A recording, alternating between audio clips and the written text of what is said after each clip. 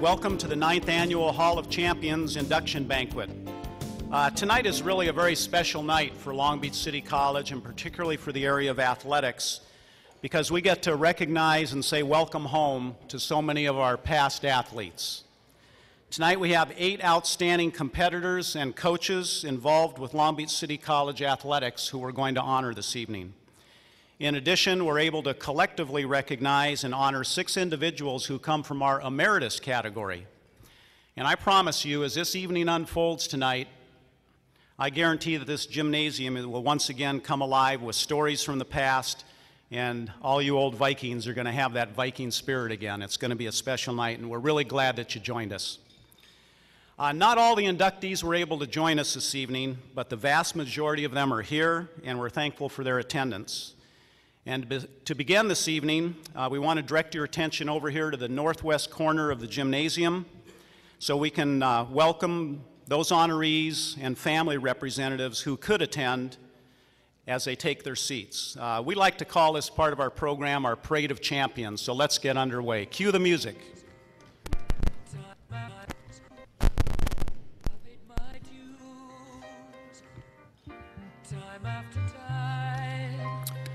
Representing the sport of track and field during the 1950 and 1951 season, a record-setting high jumper, please welcome Joe Riddick.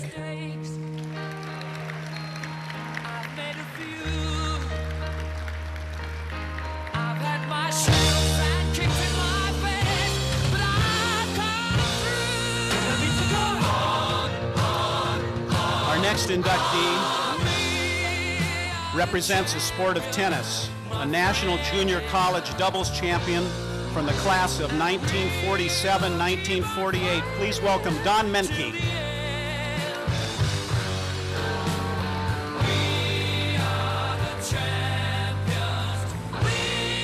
And now, representing Gus Nickram, a 1946-1947 athlete who received great recognition both in the college and professional ranks as a competitor on the football field. Please welcome his children, representing him, Matt, Honore, Jean, Maggie, and Gus Jr. You're going to hear more about this special family later on this evening. Welcome. 3 of our emeritus inductees could not be with us this evening, but we do want to acknowledge them. First, a former athlete who pitched for LBCC to a conference and state championship in 1954, Jim Lee. A standout basketball player in 1960 who also had a great career as a coach and an athletic administrator, Jim Milhorn. And also, someone, our last emeritus inductee who could not be with us, was a skilled third baseman and a shortstop on our 1948 and 49 teams, and also became one of the most successful coaches in Moore League history, and that's Walter Artie Boyd. Let's put our hands together for those 3 individuals.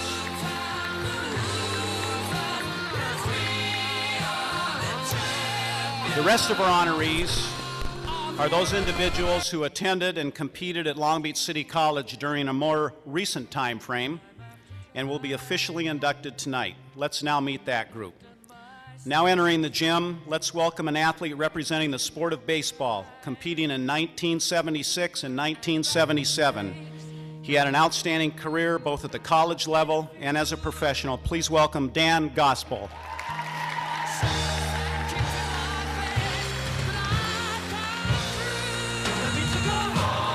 LBCC is fortunate to have dozens of state championships to its credit.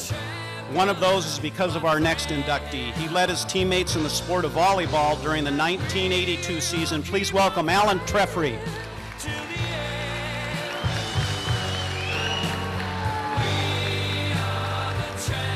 Here's another outstanding football athlete and member of our national championship team. He played for LBCC during the 1995 and 1996 seasons. Please welcome Al Dorsey.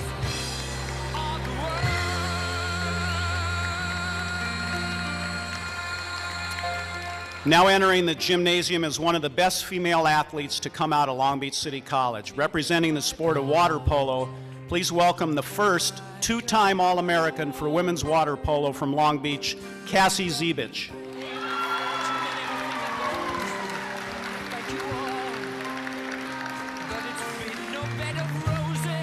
Tonight, the sport of track and field is again represented by a hurdler on our 1980 and 1981 teams. To this day, he still holds a Long Beach City College record. Please give a round of applause for Bernie Holloway.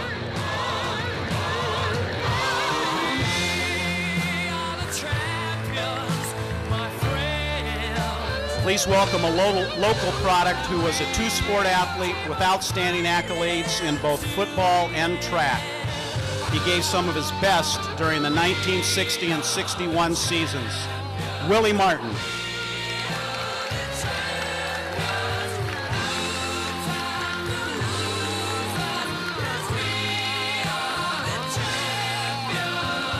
You look like you could still jump a little bit, Willie.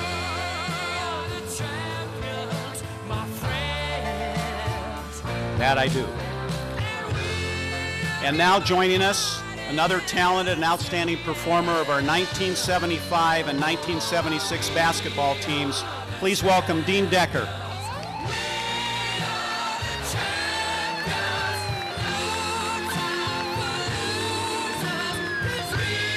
Welcome, Dean.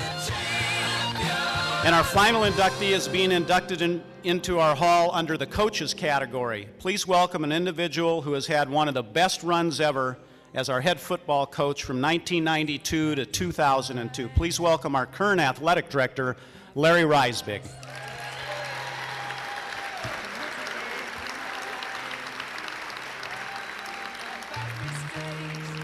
Congratulations, Larry. All right. Hey, is this room full of talent or what? I love this.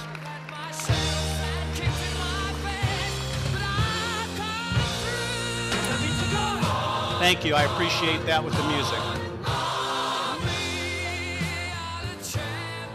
For just about 3 years now, Long Beach City College has been under the leadership of our superintendent president, Eloy Oakley.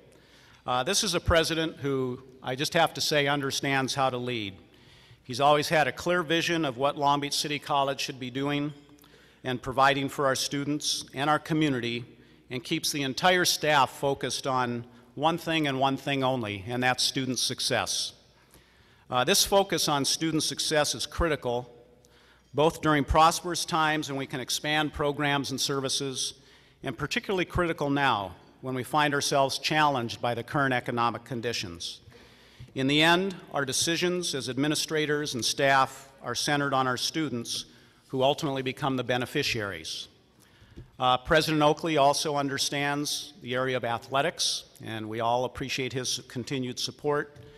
But also he understands the benefits that student athletes bring to the college, including important statistical information that supports this concept of student success.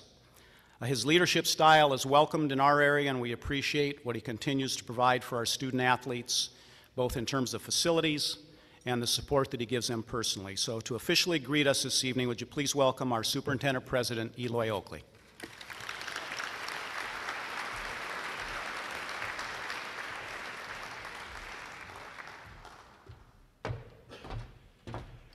Good evening, Vikings.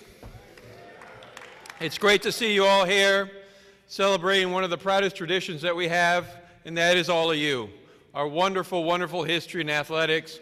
And it's wonderful to have that opportunity to once a year get together and honor that history. That history continues to be made today. We have every semester a wonderful, wonderful cadre of excellent athletes. And what makes me proudest is that we have such great, great coaches, great, great teachers, and great, great leaders. And then you're honoring one today in Larry Reisbig, our athletic director. Yes, absolutely. It's not just about winning at Long Beach City College, although it helps. Doesn't hurt to put another banner on the wall. But the most important thing is what comes out of this college and what they learn here at this college. And our staff, our athletic staff, does a wonderful job of ensuring that no matter win or lose, our students are going to come out of here #1 in their community. I also want to take this opportunity to thank the one person that makes our athletic program just look so professional and so well. And we have absolutely the very best dean of PE and athletics in the state of California. So let me take this opportunity to thank Dr. John Philpott.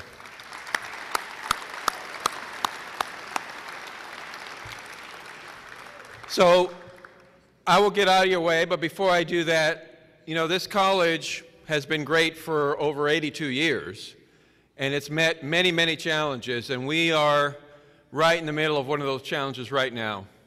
And I need all of your support to help us get through this challenge. We are being squeezed from every single direction. We have one of the largest high school graduation classes that has ever descended upon California. We have one of the worst economic situations that has ever braced California, and we have CSU and UC cutting back. Our students are under a lot of pressure, and they need your support. They need your support through your voices to the legislature and to the people of California, that we need to keep places like Long Beach City College operating at 100%, especially now when our students need us the most. So I appreciate your support. And I'll use a little sports analogy because that usually works best. You know, we're in the third quarter and we're getting our butt kicked right now. But we will win this game because we have the very best talent and the very best students in the state of California. So thank you for being here and enjoy your evening.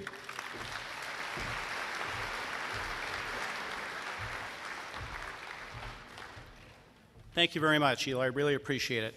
I'd now like to invite to the podium Ernest McBride, Jr. to deliver tonight's invocation. And Ernest is a member of our induction class of 2009 to the Hall of Champions, known for both his football and track skills.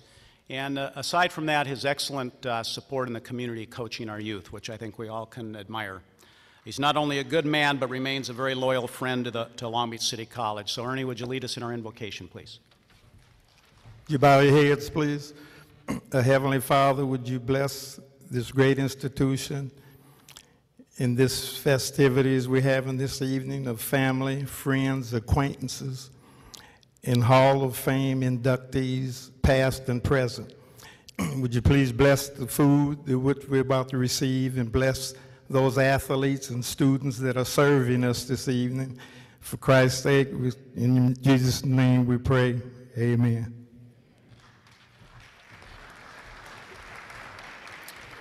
Thank you very much. Now, I'd also like to point out one more thing before we start our food service, is that all of these individuals who are going to serve you tonight are current student athletes. And so they're on the same teams that you were. They're competing hard in the classroom. They're competing well on the fields and courts.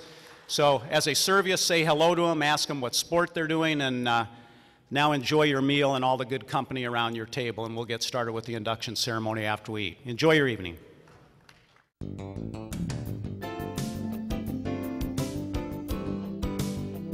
All right, thank you very much. Everybody enjoy their meal? I hope so. That was well done.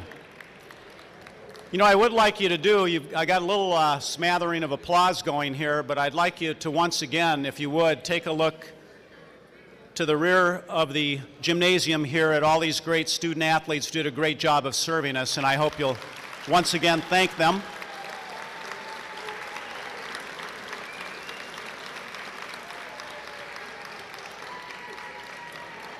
Look at that, standing ovations. You need to get some of that while you're out on the courts and fields.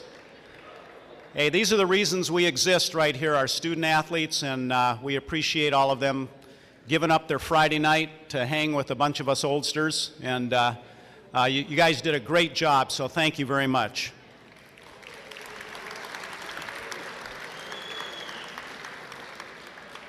Now, a couple other quick intros, if I may. You know, I just want to say that as the Dean of Physical Education Athletics, I mean, I work with one of the greatest staffs around, and they're just great colleagues, and I see them every day, and they really, truly understand the concept of being a team, just like the rest of you did when you were competing here at Long Beach City College. And I'd like to introduce a few of them to you, if I may. First, a couple of the people who really run the place are the staff in the athletic office, and I would like to have Christy Lutz, Lucy Romero, and Chris Ruiz stand and be recognized. They keep us all straight. Where's Chris? Wave your hand, Chris. There you are. Thank you so much for all the things you do. In addition, I'd like to thank the Banquet Planning Committee, members of the Hall of Champions Committee for putting things together. We have some folks from our media services back here. We have some students from our sound reinforcement group. And could I just have anybody who serves on our Hall of Champions Committee to wave your hand, and Chuck may recognize you again later, but I just want to say thank you for all you did to make tonight a reality. Some of the special introductions I'd like to make is we have a couple of our Board of Trustees members with us tonight, and I'd first like to acknowledge someone who is a member of our Hall of Fame. He's the Vice President of our Long Beach City College Board of Trustees and represents Area 5, Dr. Tom Clark. Tom, where are you? We had our president with us, Mark Bowen. He had to leave. He had another commitment, but I want to thank him for showing up. And our other board members are much like Tom here, who support everything we do, and we appreciate them continuously.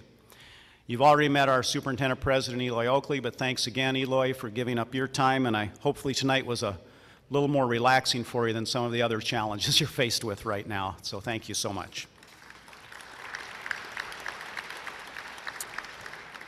Also, when we put on events like this, we always have members of the community show up, and I want to thank them for attending. 2003 inductee into our Hall of Champions also just happens to be a member of our Long Beach City Council. He represents the 6th District, and I'd please welcome Councilman Dee Andrews. Where are you, Dee? Stand up. Dee and I used to teach across the hall from each other at Poly in the early 70s, and Dee, do you have any of those old polyester suits left? I'd love to have a couple of those things. Man, you were always sharp as could be.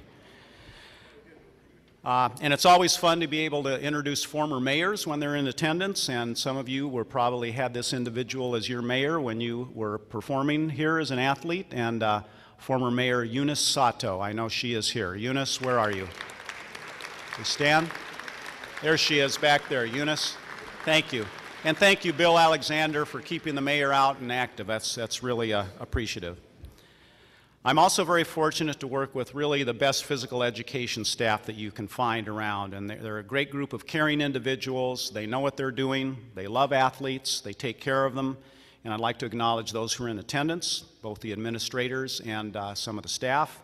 First, our Department Head of Physical Education, Will Shaw. Will, where are you? Thank you, Will. Got a few fans. Are they taking your psychology class, Will? Okay, all right. Cheer loud for them. It might help your grade. You never know. And our men's athletic director, I introduced before, Larry Reisbig. He'll be honored later. Stand up, Larry. And Connie, thanks for working through this week with all the crutches and all. Where are you? Connie Sears, our women's athletic director. There she is, back there working the sound. Thank you, Connie. And could I have any of our current coaches or faculty members who are in attendance please stand up as a group? We want to acknowledge you. Jerry Jaso, Jake Jacobson, Mike Reisbig, Gary Anderson, Dave Casa. Thank you so much. These are the people who do all the great things for the student athletes on a daily basis. Thank you. Also from the community, I want to thank the Press Telegram for showing up tonight, and our own Viking newspaper. Yeah, they still have that on the stands here. And Dave Felton, thanks for the great article in the paper today to kick this off. We appreciate that very much. And there are a few members of my fellow members of the Long Beach Century Club here tonight. If you don't know about the Century Club, some of you may have been honored by them in your days. This is an organization that's 55 years strong, and they still support amateur athletics throughout the city. So any of my fellow Century Club members in attendance tonight, I saw Sam Demas somewhere. He's there, and a few others, but thank you for continuing to acknowledge. Bill Smitheren's here, I know, and support amateur athletics. As long as I'm giving a couple plugs here, I would like to give one, and I think it's somewhere in your program there tonight. We have an annual fundraiser that helps support our athletic programs. And on May 13th, right down the street here at Lakewood Country Club, we're going to have our 27th annual major fundraiser golf tournament. And if you'd like to get involved in that, just come up and see me afterwards, either as a participant or a donor in some way, we'd love to have you get involved. And this year we're going to put on this tournament in memory of two individuals who some of you may have had contact with, who recently passed away, Russ Jordan and Dr. John Kashiwabara, who was our team physician for so many years. We're doing that in their memory, but we're also honoring for that tournament Mr. Sam Demas, a member of your Hall of Champions and a great athlete in his day too. So we hope you will get involved in that. If you have interest, please just let me know later.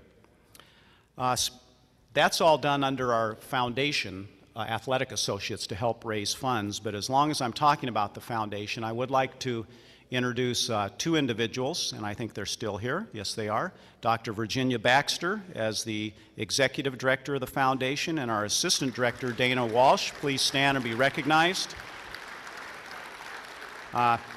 They raise money all year long for all kinds of causes across our campus, and Dr. Baxter has turned that organization into what about 15 years ago was about a $100,000 to $200,000 operation to how much today, Ginny?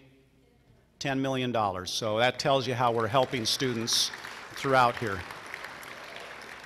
The main goal of the Hall of Champions Committee is to raise awareness of the rich athletic tradition we have here at Long Beach City College. A secondary goal, though, is obviously to raise some funds. And if you look in your program, there on page 2 or 3, whatever it is, you'll notice that there are kind of various levels of giving. And some of you, may want to get involved some way that allows us to expand the hall, improve the facilities here, and just assist our student athletes in ways that we can't otherwise through these tough budget times. So if any of you would like to know more about that, see Connie or Larry or Chuck or Ginny or Dana or any of our coaches, and we'll tell you how to get involved. And thank you for thinking about that. And that's enough of the paid commercial announcement, I guess, but we just want to give you something to think about. And I have one final introduction to kind of before we get things going tonight. And over 10 years ago, the Hall of Champions was still kind of a concept. And we were talking about how can we just honor and recognize and keep this rich athletic tradition going. And at that time, Chuck McFerrin was our men's athletic director. And under Chuck's leadership, the Hall of Champions became a reality. And although Chuck retired 6 or 7 years ago, we still don't let him get away. We keep him involved, and we ask him to stay connected because of his expertise and his commitment to this particular activity and his love for student athletes, and obviously because of his leadership. This is the 9th induction banquet, and it all began with Chuck, and it's because he likes to do what he does best, and that's to champion athletics and outstanding athletes. And Chuck and I, on a personal note, have been working together in one capacity with activities or teachers or something since 1975. We've been collaborating on things, and I still enjoy working with Chuck every day because he's a guy who just likes to get things done, and I'm proud to call him my friend. And Chuck, would you come on up to the podium and let's get this induction ceremony underway. Thank you very much, everybody.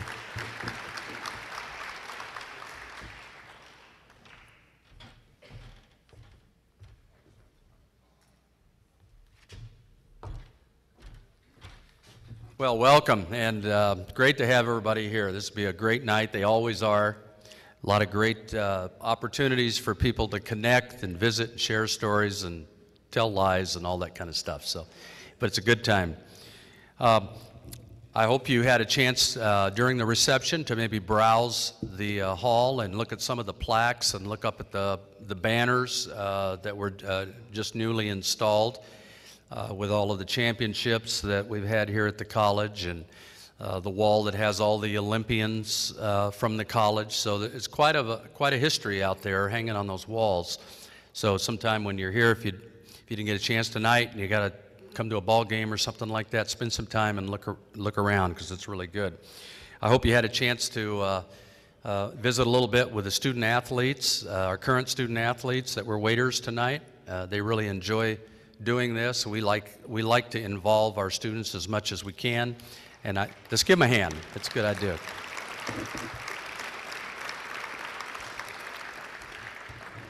I know on the back page we have recognition of the wine that was donated by Spaghettini Jazz Club Grill, and Carrie was one of the co-owners there, was inducted last year and was so gracious to offer up the wine for the evening, and so we thank him for that. And then, yes. And I know should be sitting at her table enjoying this, but she's not. But if you enjoyed the dinner as much as I enjoyed the dinner, how's that food? Pretty good? Good. Anyway, over on this side of the room, if you're going to host something and want to cater, Cindy Gallagher, her number's on the back page here. Cindy can go ahead and set that up for you. So I hope you, if you don't talk to her tonight, maybe give her a call and let her catering company take care of your needs. So they're very good. I want to honor the people who are here tonight that were inducted in previous Hall of Champions. We've got 17, I believe, here. If they've all shown up, they were on the roster to be here tonight. So I'd like each of you, when I call your name, to stand, remain standing, hold your applause, and we'll just applaud all of them at the end. I'm going to introduce them by class. Our first induction class was in 2002. So Bob Savertlik, volleyball. Earl McCullough, hold your applause. Earl McCullough, football track. Greg Harris, baseball. Class of 2003 is Jeff Smith, football and track. Bill Frazier, basketball. Dee Andrews, football and track. 2004, Joe Lanning, track and football. Dave Frost, baseball. 2005, Bob Myers, baseball. 2006, Sam Demas, football. Kenny Booker, basketball. Tom Clark, 2007, Tom Clark, track. Bill Barnes, basketball. 2008, Paul Chafe, football and golf. 2009, Henry Andrews, football and track. And Jake Jacobson, football and volleyball. Let's welcome these Hall of Champions.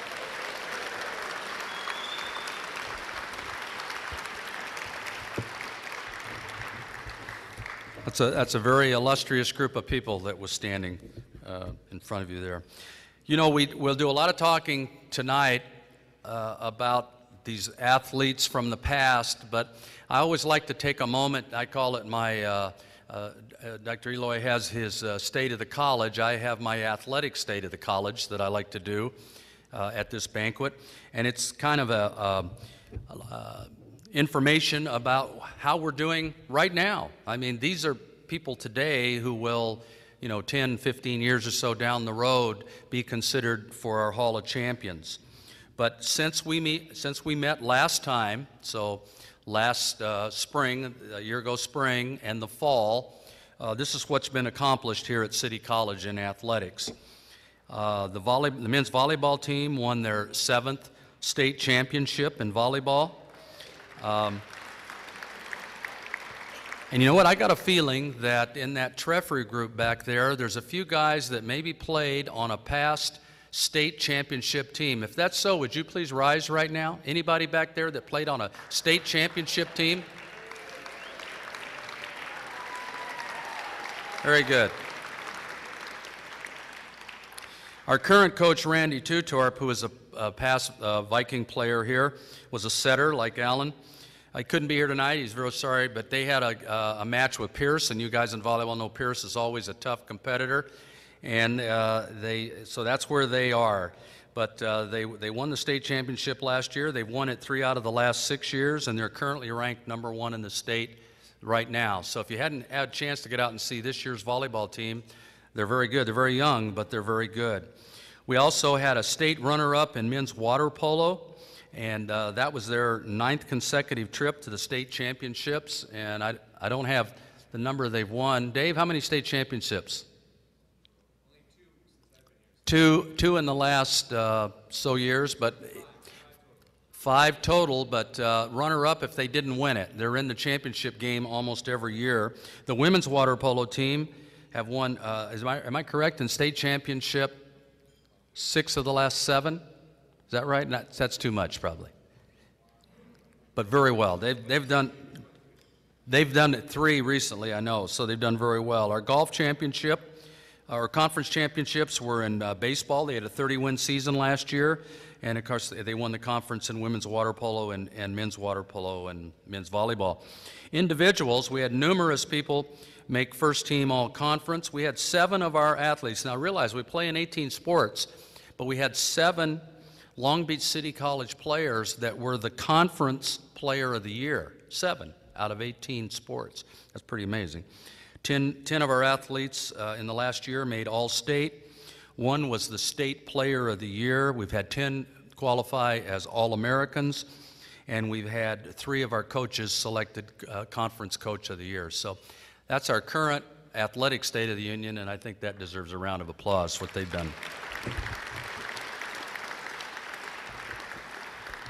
I would like to have our selection, I know John mentioned them, but I'd like to have our selection committee stand and again hold your applause till they're all up. I'd like you to see the people that are having to make these decisions on who are in our Hall of Champions. Gary Anderson, and while Gary is standing, let me just recognize that Gary a week ago was inducted into the California Community College Basketball Hall of Fame.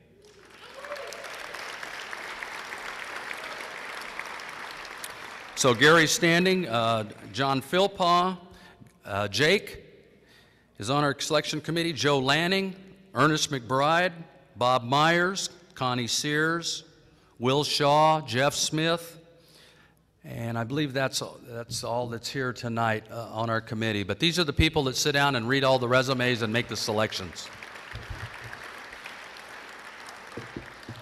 Okay, let's get into some inductees. The first category are the emeritus. And the emeritus category, we started about 5 years ago. To be an emeritus inductee, you have to have been a participant at the college. Listen carefully. You have to have been a participant at the college 50 or more years ago to be considered as an emeritus inductee. And we can do that here because we started in 1927, and we didn't get this started till around 2000. So there was a lot of years that people weren't being recognized. And so we started this emeritus group, and we inducted 6. And if you look in your program, you'll see the 6 that are mentioned there. And we have 2 of the inductees here and a family of the 3rd. And so just briefly, they had an induction ceremony out in the lobby about a month ago. And that was their time to really get up and share and talk about their memories and what City College meant to them. But I do want to recognize those that are here tonight. And he walked in earlier through the door, Joe Riddick, track athlete in 50 and 51, who was one of the top high jumpers. He jumped 6'7"3/4" back in the early 50s, and that was getting up in the air. Went on and went to UCSB. And competed up there in basketball and track. He was played on the first Long Beach State volleyball team. It was a club team at the time, and then it evolved into a college team. And he played for years in the Long Beach Masters volleyball team, and gave about 38 years of his life being a teacher, coach in the city of Long Beach. For our youth, and most recently was a track starter for the high school track meets. So Joe Riddick, would you stand and be recognized? Joe Riddick.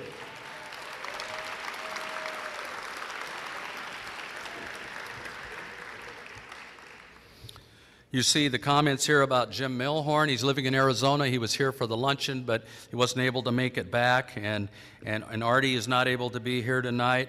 Neither is Jim Lee. Don Minke, I want to jump down to Don Minke. You can see his picture there. Tennis in 1947 and 48. He played on 2 of our top-ranked City College teams. He, along with John Fleitz, won a national doubles championship. He went on to play at Cal Berkeley and went on to won the Long Beach City Open Doubles Championship later, National Senior Olympics bronze medal in racquetball. And again, another person who gave his life to helping the youth of Long Beach with being a counselor, teacher, coach. Don Minke, if he'd stand and be recognized.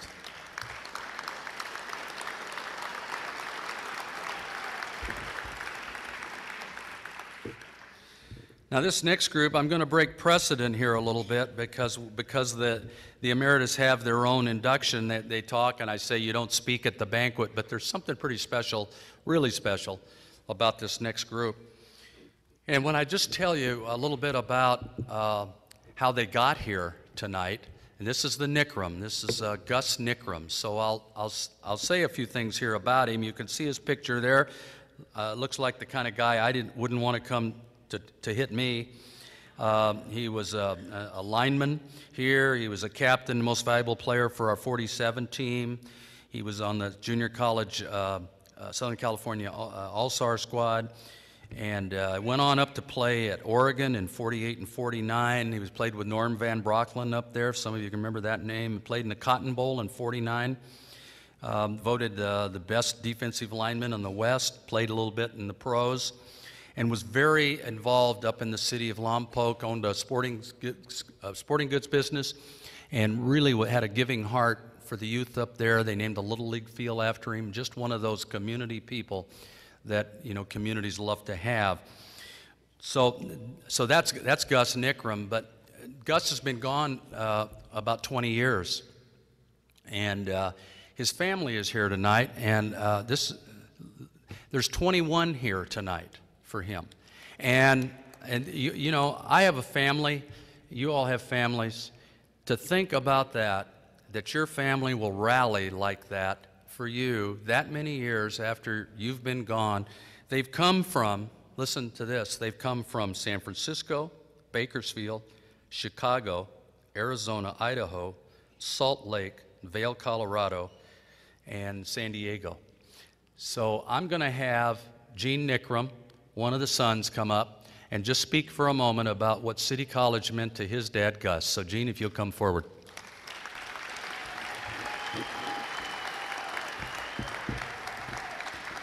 Can I have that Nickram family stand up over there? Just all of you stand up, please. And family and friends that are for the Nickrams. That's very heartwarming to me.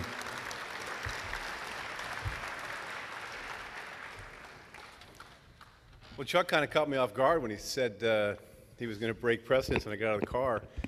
I said, I got to go talk to that guy real quick, and I'm like, God, maybe I shouldn't have went and talked to him. But as Chuck said, we came from a lot of different places, and it's good to be together as a family. We're missing one, but we'll hopefully see him later tonight. When I shared with everybody at the luncheon what I felt that my dad would want me to share, it was somewhat emotional, because as I explained to the people that were there, my dad was raised by a single mom in the late 40s, and it was not that common. And she was a working nurse, and she used to work a lot, and she would be gone a lot, and she would need places for my dad to go. And he would go to aunts and uncles, and he would go to friends, and he would go to the ballpark. And he met a tremendous amount of people at the ballpark. And he had experiences with coaches at Long Beach Wilson and at Long Beach City College. And those coaches molded him to be a tremendous father and a tremendous advocate for youth sports. Everywhere we went, he found the community of athletes and athletics, and that was where he was at home. And we never knew a lot about his success as a player. He didn't talk a lot about it. He always wanted to focus on the kids in this community that he was serving at the time, and what they were doing, and what they were about, and how they were going to excel. And we learned a great deal about his service because of that. And he learned that from Long Beach Wilson, and from Long Beach City College. And I thought a lot about different things. And recently I was thinking about people talk about comments of it taking a village to raise a child. And when my wife and I had our children, I didn't think it took a village till they got a little older. And as they get a lot older, it takes a state, a county, it takes a nation sometimes. But this was my dad's village. And as a family, we are forever indebted to Long Beach, the community of Long Beach. We're indebted to your grandparents and their grandparents and the lineages that are in this community that have been here for so long, because they are the ones that had such an integral part in creating the person that that we were blessed enough to have as a father. So for that, we thank you tremendously and are so appreciative that we are here and able to be a part of this, and that my dad is a member in your hall. So, is that good enough, man? Thank you very much. Great. That's it for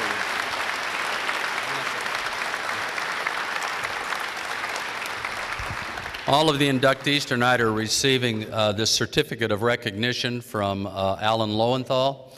It's presented to whoever the inductee is on the occasion of Long Beach City College Foundation's 9th Annual Hall of Champions induction ceremony for being an inductee and for your contribution to LBC athletics, signed by Alan Lowenthal. Thank you. Thank you. I get one more thing I forgot. Okay.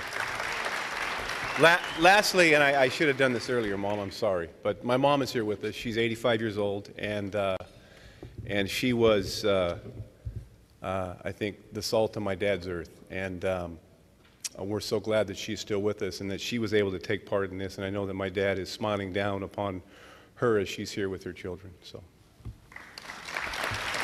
that's great.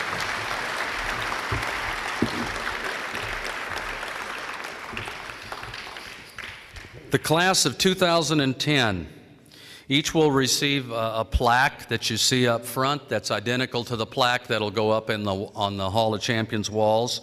They'll also receive a life pass to all Long Beach City College athletic events and this certificate of recognition from Senator Lowenthal. The overview of the 8 inductees tonight, if we just kind of look at them as a group, we have 1 from the 60s, 2 from the 70s, 2 from the 80s, 2 from the 90s, and 1 from the 21st century, our first one in Cassie. We have 6 different sports represented. These athletes, when they were here during their stay, help us win 11 conference championships, 5 state championships, 2 national championships. 3 of our people here tonight were selected as all-state players. 3 were All-Americans. 1 was a USA Olympic Trials finalist. And there were 8 years of professional experience among these athletes. So they're quite an accomplished group that we're recognizing tonight. So with that, let's begin with our first inductee. I'm going to skip around. I'm not going to follow the program exactly tonight. So you have to kind of turn the pages if you want to follow along with whoever we're talking about. But we're going to lead off here with Dan Gospel. Dan, stay seated. I'm going to say a few words. Dan played in 1976 and 7. We were fortunate that he didn't sign a pro contract right after he got out of Lakewood High School because he was drafted fairly high by the Angels, a 7th round draft in that 75-76 winter draft. But he decided he wanted to go on to college. And it was fortunate for us because he came here and he participated on teams that won both his years here, conference championships and a state championship in his freshman year, and a Final Four in the state in his sophomore year. In his sophomore year, Joe Hicks used to have an award called the Ball Player Award, and he would ask the players, who on this team do you most respect on and off the field? The person that you most admire, the person you would most want to be like in your best day. And Dan received that award. He was a first-team all-conference selection that year in his sophomore year, and got drafted again after his sophomore year by the Mets. But he chose again to continue on with school and went on over to UCLA, played ball there where he was a captain one year, and while he was there he set Bruin records in doubles and runs scored, and finished up at UCLA and got drafted again. I guess he figured there's not any place I really need to go to school right now. I got my bachelor's degree, and I think it was in economics, and then signed with the Padres. And each year, he was in the minor leagues for 4 years, but each year he rose. First year he was rookie, then he went single A, double A, and he ended up in his last year playing in Hawaii in the Pacific Coast League, which was triple A, which in those days, it was a much better brand of ball at that level. I mean, you're right there nipping at the majors. And maybe he'll share with you why he chose to just kind of walk away at that point and returned home, has an insurance business, Helped out down in Murrieta, where he was the Calvary Murrieta High School coach, led them to some championships, and was twice voted the Coach of the Year in that league. So at this time, let's welcome Dan Gossipel.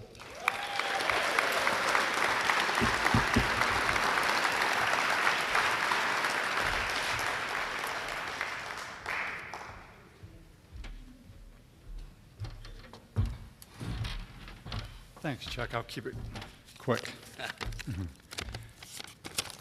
Pardon me, I need these glasses. I don't want to leave anybody out, but thank you so much. Thank you, Long Beach City College. Thank you to the selection committee. This is truly an honor for me. And I also want to thank my wonderful patient wife who sat through so many baseball games from high school, college, professionally, and then we had 3 boys who played high school and college ball, and she got to sit through all those games, Phil, Doug, and Charlie. And those boys married 3 of the sweetest gals a guy could ever have as daughter-in-laws. They really are sweeties. My family, you see, I think 4 tables that we have there tonight. I thank you for your love and support.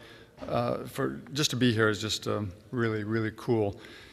As I reflect back on my athletic career, I thank the Lord for putting the men in my path that He did. And I think that's going to be a resounding theme tonight, that as these men get up here, they're going to say that there was somebody somewhere that came into their life. And sometimes it's just something that lights a fire underneath you that causes you to excel, or in my case, sometimes to decel, as sometimes I was a little out of control, as my coaches will concur with.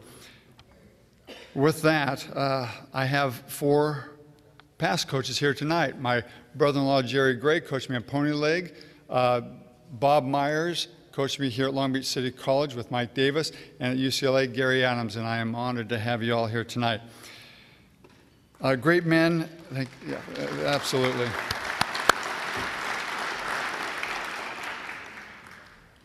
Great men and great coaches. The honor tonight is a shared honor, of course, with those men. And to Long Beach City College, the legacy for academics and athletics is unsurpassed. Long Beach City College created a culture that provided so many tools for young men and women to succeed. And that's, again, even in the classroom. I remember Coach Shaw. I had biology with Coach Surf the Murph over here. It was just a culture that really inspired and created an environment for us to do well. But then on the field, it was that leadership that we got from our coaches.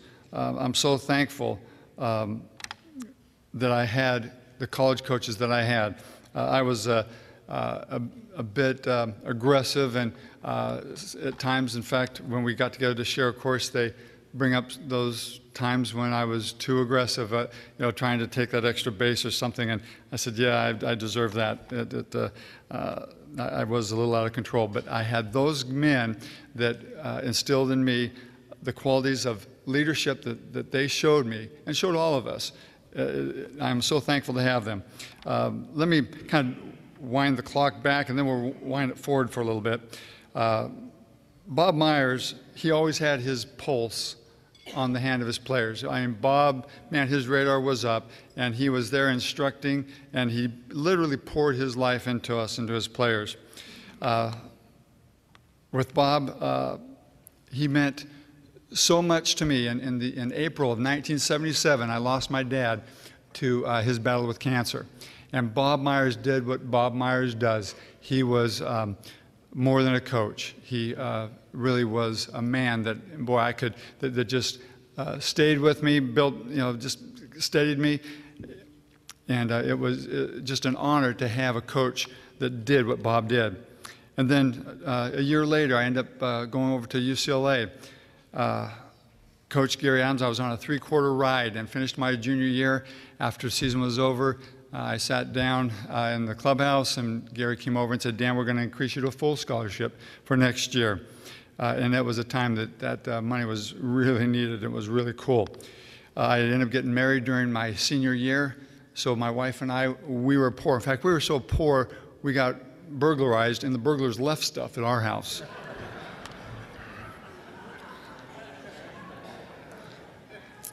You know, our coaches, they were always encouraging. We knew where they were, we stood with them, because we always got the best from them. There was never, ever a doubt that we were going to get the best from our coaching staffs. In fact, Gary, when I told him thank you to increasing my scholarship, he says, and I'll always forget this, and Gary, you'll remember it, it says, at UCLA, we always want to increase, not subtract.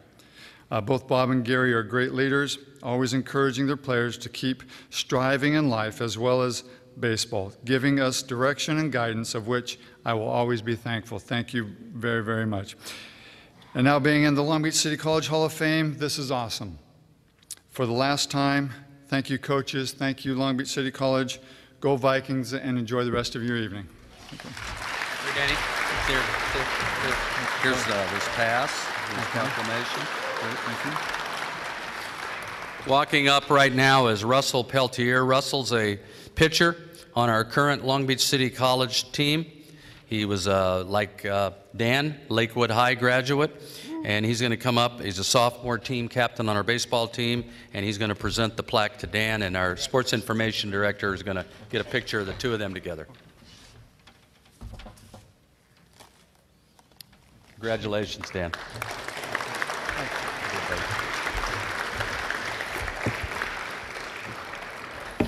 Leaving baseball and going to football, our next inductee is going to be Albert Dorsey. Albert played in 1995 and 96 here.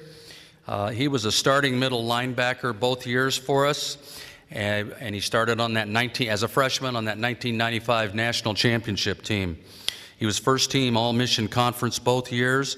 In his sophomore year, he was the Conference Defensive Player of the Year. He was an All-State player and an All-American player. He accepted a scholarship to UC Berkeley, go Bears.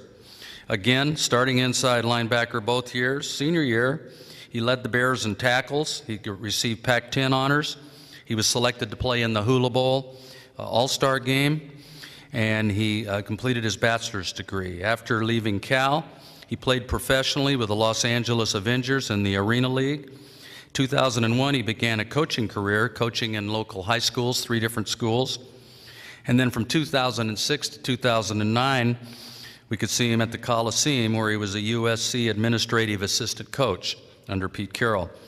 2008, he received an NFL Minority Fellowship, where he was given, I guess this is a blessing, to work with the Oakland Raiders. Who really knows about that? But he did that for a year, and he's currently now working at Long Beach City College. He's made the full cycle. He's back with us and coaching with us and completing his master's degree. So Albert Dorsey.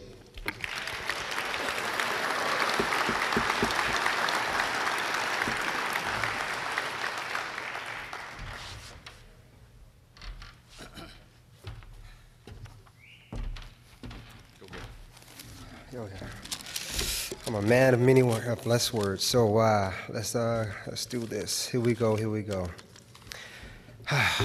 First off, I'd like to thank the committee for proving, excuse me, where am I at? Okay, here we go, let's do this again. First of all, I'd like to thank the Hall of Fame committee for providing me with incredible honor.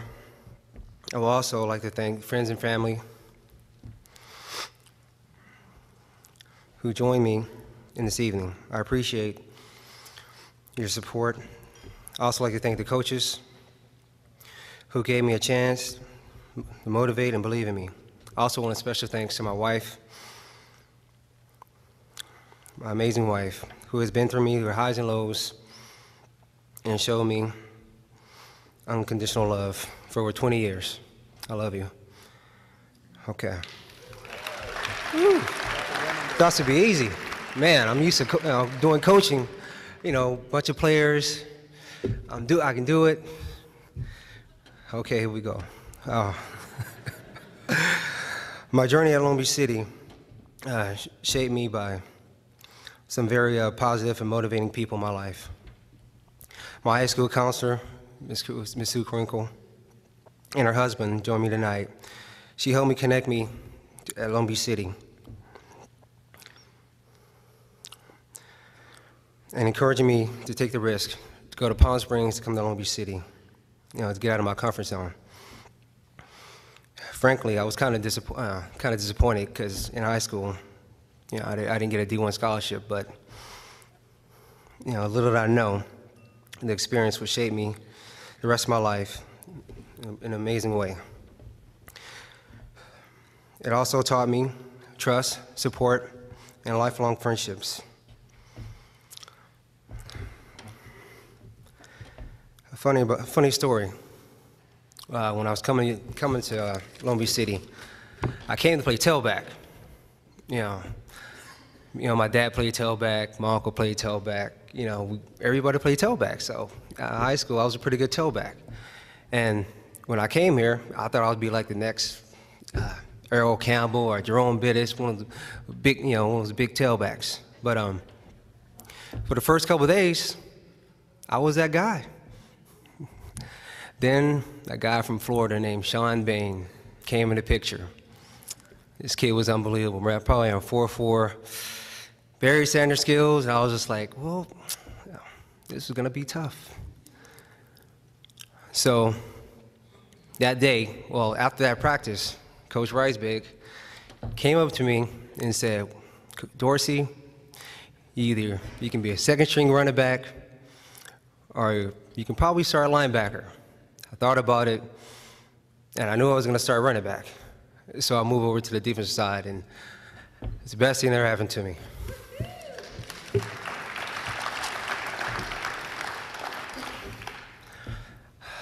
My confidence grew academically and athletically.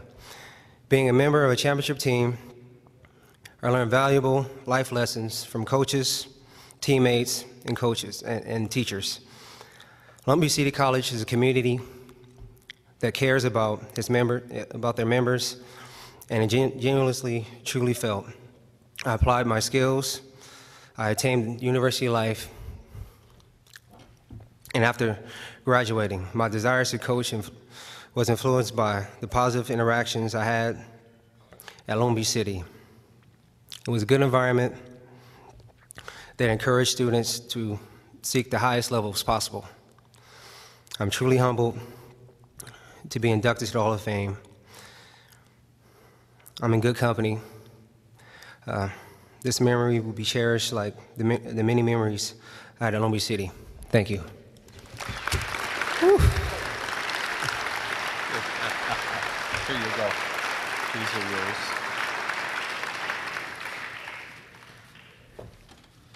I got a feeling that it was a little easier to tackle a 220-pound fullback than it was to get through that talk, wasn't it, Albert? Yes. Yeah, okay. Coming up to award him his plaque is a current starting inside linebacker on this year's Long Beach City College football team, Holman Fa'atili, who came to us from the state of Washington, plays a little fullback as well, and we have high hopes for him next year on our team.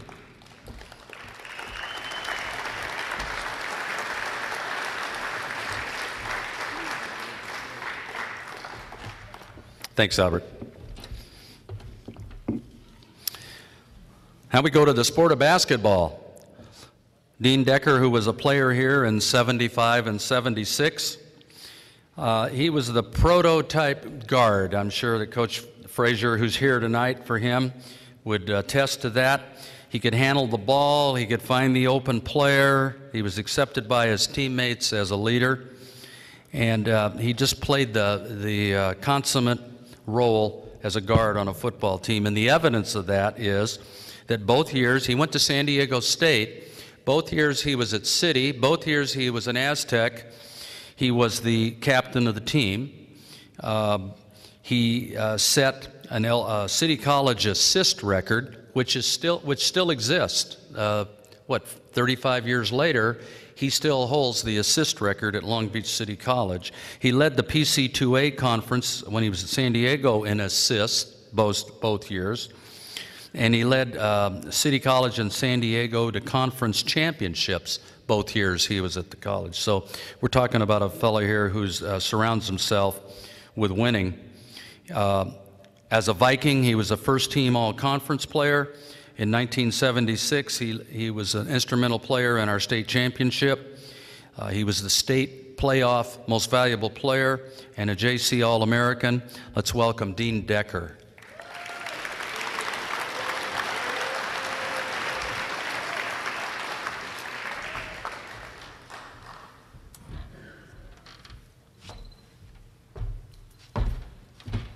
Thank you, Chuck. I'll try to keep this to under 5 minutes, but excuse me, a very good friend of mine and former teammate Guy King said that he specifically came tonight to hear me talk because we played together here for 2 years, and he listened to me scream and holler, and he never understood a word I said. So he wanted to come tonight and see if I could actually talk. So, Guy, here I am. I'd like to thank the committee for this honor. I am truly honored and humbled by it. I was not a great basketball player, but I hope this does speak to my character, my desire to win, and a commitment to excellence. So thank you very much. Just to kind of go through, I do want to acknowledge some people real quick. Some have already been acknowledged, but Coach Frazier and Betty Frazier, thank you for being here. I got inducted into my high school Hall of Fame 5 years ago, and Coach Frazier introduced me, and I said thank you to Coach Frazier and his wife Barbara. And Coach Frazier was sitting in the very back of the place, and he goes, "It's Betty, it's Betty." And I haven't slept for 5 years, but she forgave me tonight, so thank you. I appreciate it, Betty. I'd like to thank Coach Anderson and his wife Kathy for being here. I'd like to thank my Aunt June and my cousin Pam for being here. I really appreciate family being here. I'd like to thank 2 former teammates, Guy King and Jeff Peters, for being here, and Bad Jack, Jeff's dad, for being here. Everybody knows David Schoenberg. David Schoenberg's been my best friend for almost 35 years now. Thanks for being here. And a very special woman in my life, Mary Peel. Thank you very much for being here. Just to share a few anecdotes about Long Beach City College. My first experience with Long Beach City College was my junior year of high school.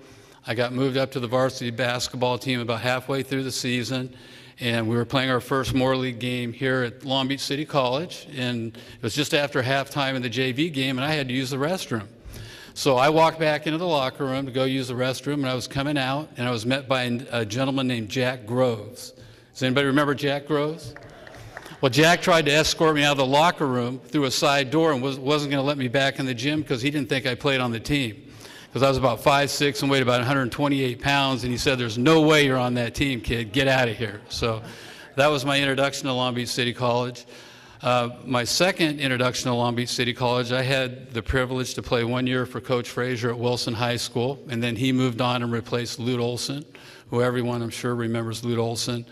I had a pretty good senior year of high school, and I was being recruited by such juggernauts as Cal Poly San Luis Obispo and Gonzaga, which back then was an NAIA school, not what they are today.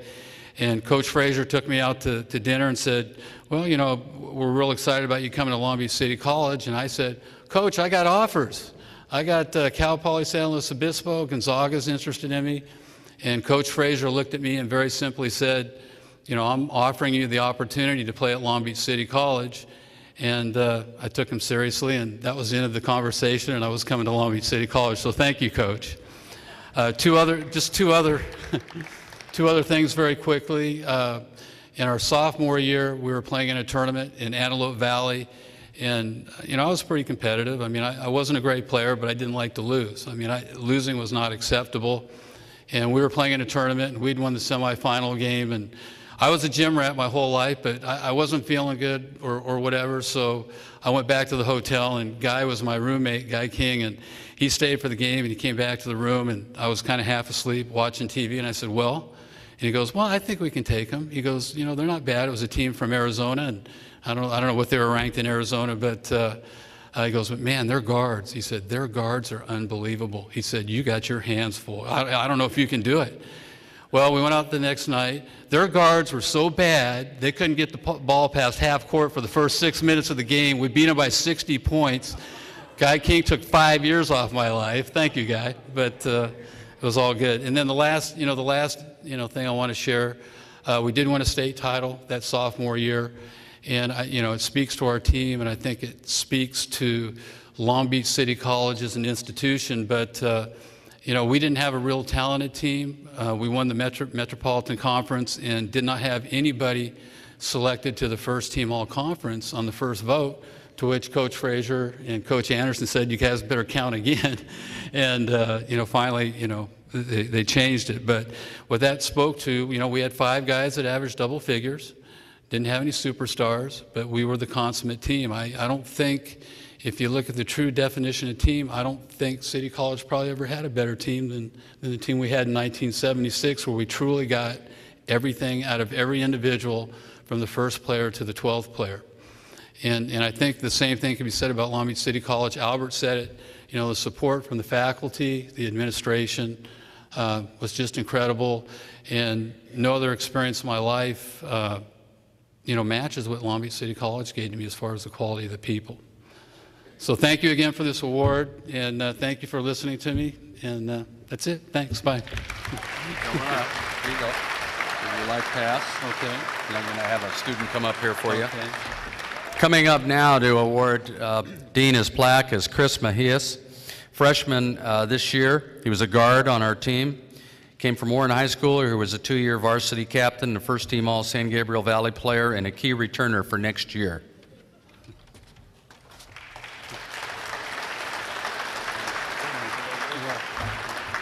Our next inductee is the youngest inductee that we've ever inducted. Here's our first person to be inducted out of this millennium, I suppose you'd say. She played water polo here in 2001 and 2002. She's our first female water polo inductee, and again, the youngest Hall of Champions inductee that we've had. She came from a very strong high school, and thankfully one of her coaches and her history teacher there, Dave Casa. Dave, raise your hand. Dave was there, and he twisted her arm and said, "You're coming to Long Beach City College." And boy, was it good for us that she did. Chris Oding, who is not able to be, he was in a tough spot tonight. It was his wife's birthday, and so he really wanted to be here badly, but he'll just see you tonight, but he'll see her every day from now on. So Chris sent me a little note, and he says, where do I begin? All the success of Long Beach City College women's water polo, and let me just make a comment about what that is, that they've won the conference 6 out of the last 8 years, and they've been at the state championships 6 out of the last 7 years, and finished high in most of those years, either winning it or taking second. But all the success of LBCC women's water polo program is to a great amount due to Cassie. She took a chance on Long Beach City College, which did not yet have established a reputation that it has now. She could have gone to many other colleges. She chose LBCC. She kickstarted our program. We point to her, to the current team, he says, we always point to her as a model for all of our athletes. Her attention to academics, her scholarship, her work ethic, her accomplishment professionally and what she does in life now. And I guess, Cassie, you play in the alumni game every year, and he's always talking about how they're always pointing to you as this is our model, this is the prototype you want to shoot for. She went on to play at San Diego State, where she was a team captain and a scholar athlete. Then she went on to University of San Francisco to get a Master of Arts in Sports Management, and she's currently working for a very powerful organization, AEG. It seemed like a lot of people, I didn't know what that is, but it's an entertainment group that was actually the group planning Michael Jackson's tour, and they're also big with Staples and the Kings and who else is ever in that building there. And so she's very much involved professionally in the sports world, and we're very proud to have her back to be inducted. Cassie Zabich.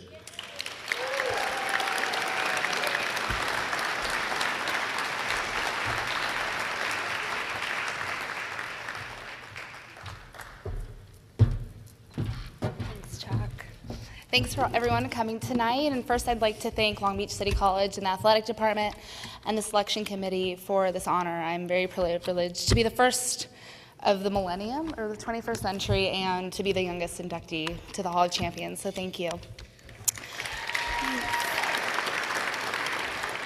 I'd like to thank my parents. My mom and dad are here tonight. They're the most important people in my life, and I want to say thank you so much for all of your support, for everything you've done for me, all the support you've given and always led me and guided me, but let me make my own decisions. My big brother who's here, I'm so excited he's here. He still picks on me. He's 14 years older, but I guess it never ends. I want to thank all my friends who came tonight. Thank you so much. And to my former athletes that I played with, Sia and Ashley. I go back to high school and club water polo, so it means a lot that they're here tonight.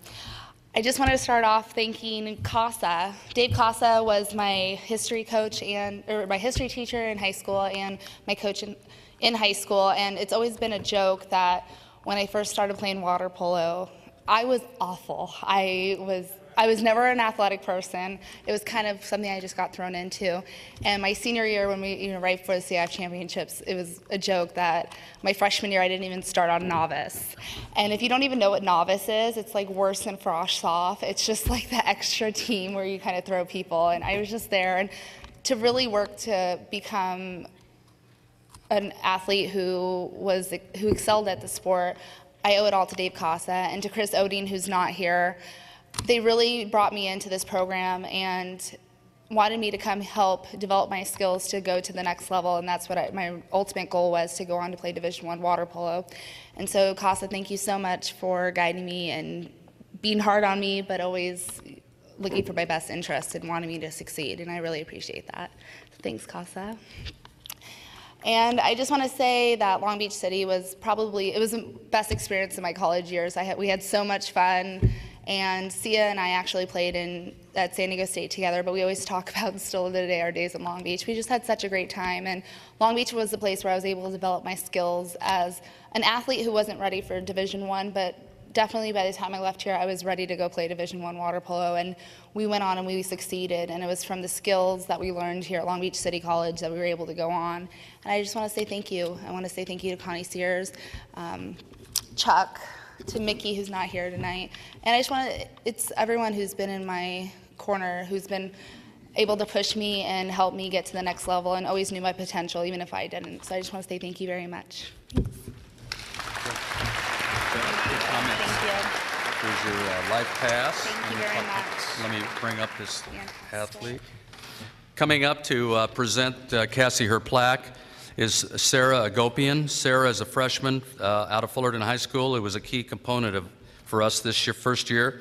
Not only did she earn a starting spot on our team, this is Chris Oding comments, but she was also our defensive specialist, a top 3 scorer, and earned All-American honors. Women's water polo has 8 excuse me, 8 two-time All-Americans over the last decade, and Sarah is on her way to be the 9th. Sarah currently holds a 3.8 GPA and hopes to continue her studies at Go Bears, UC Berkeley. So.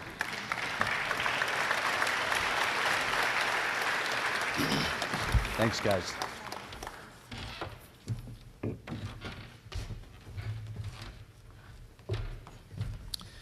On to track. 1980, 1981, we had an intermediate hurdler here by the name of Bernie Holloway.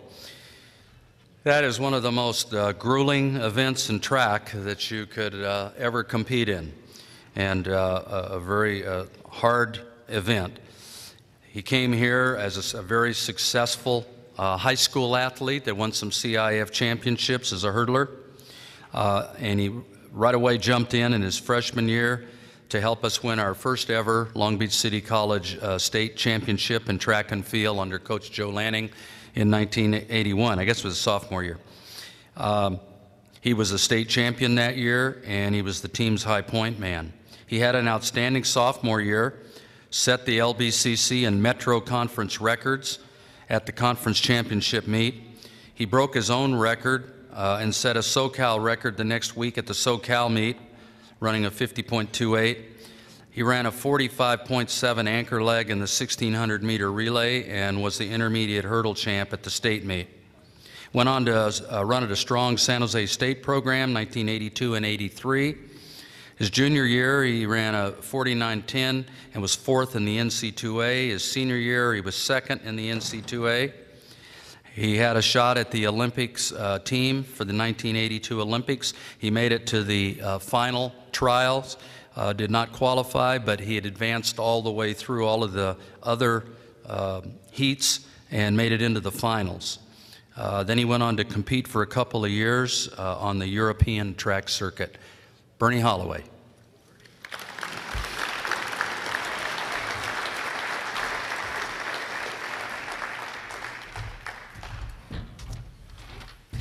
Thank you very much. You know, this is really an honor for me to be here.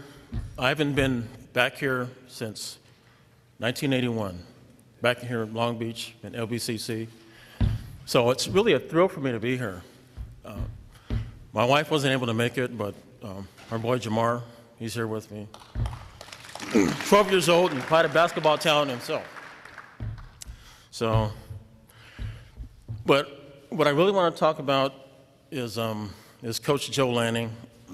Without Joe Lanning's influence, back in high school, I was just a runner without any smarts, I guess. But Lanning taught me tactics. The tactics of running the race, strategy, or running the 400-meter race, which is not an easy race. It's really not. So you can't. But he taught me the tactics of running that race. It made all the difference here at Long Beach, at San Jose State, and beyond. So I can't thank Lanning enough. So, and actually, there was quite a connection because my coach at San Jose State, Ernie Bullard, coached at USC as well, along with Ron Ellis. So there was quite a connection there, so, and Joe Lanning as well.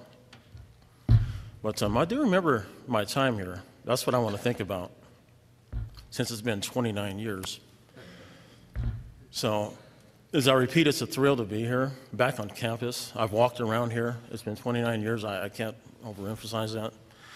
And all the races we've had here, the state track meets. Oh, you're okay back there? Anyways, with Coach Lanning and Ron Ellis's help, we won 2 state championships. We had great teams. Great teams, those were great times. And I look forward to the rest of this evening here. I'm going to keep it brief. I didn't have a prepared statement. I just wanted to speak about Lanning and his influence on me. So that's all I have. Thank you. Thanks, Bertie. Here's this proclamation and this life pass for you when you get down here again. Don't stay gone so long. Coming up to present Ernie his plaque is Ellis Anderson. Ellis is a 2-sport athlete participating in both football and track and field. He was a 2-year starter at free safety and a corner, 2-year letterman in track and field. His personal best included a 22.1 in the 200-meter and a 49.31 in the 400-meter. He also anchored the 4x100-meter relay team that advanced to the SoCal Championship in '08. Ellis also anchored the 4x100 relay team that finished 6th in the state meet with a time of 41.13 in 2008.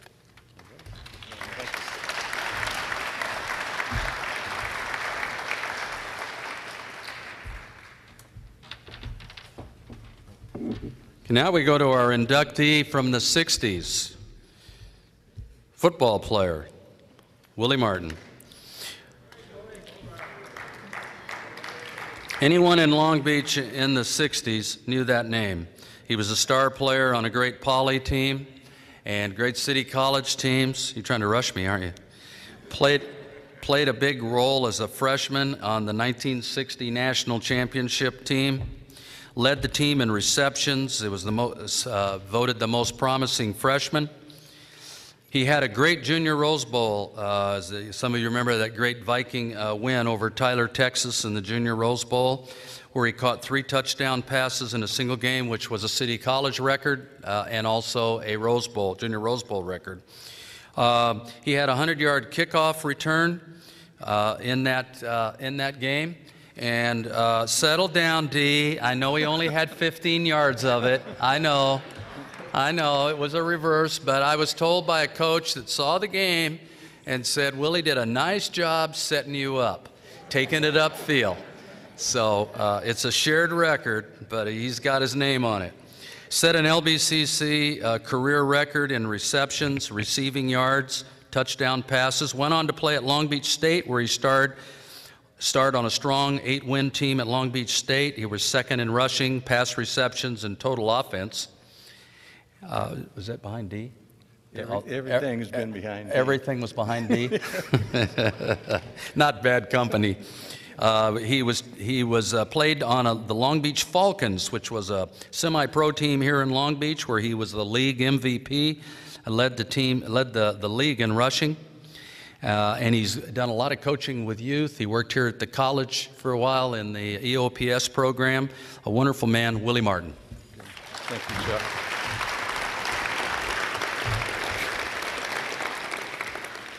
First of all, I'd like to thank the committee for selecting me for this honor.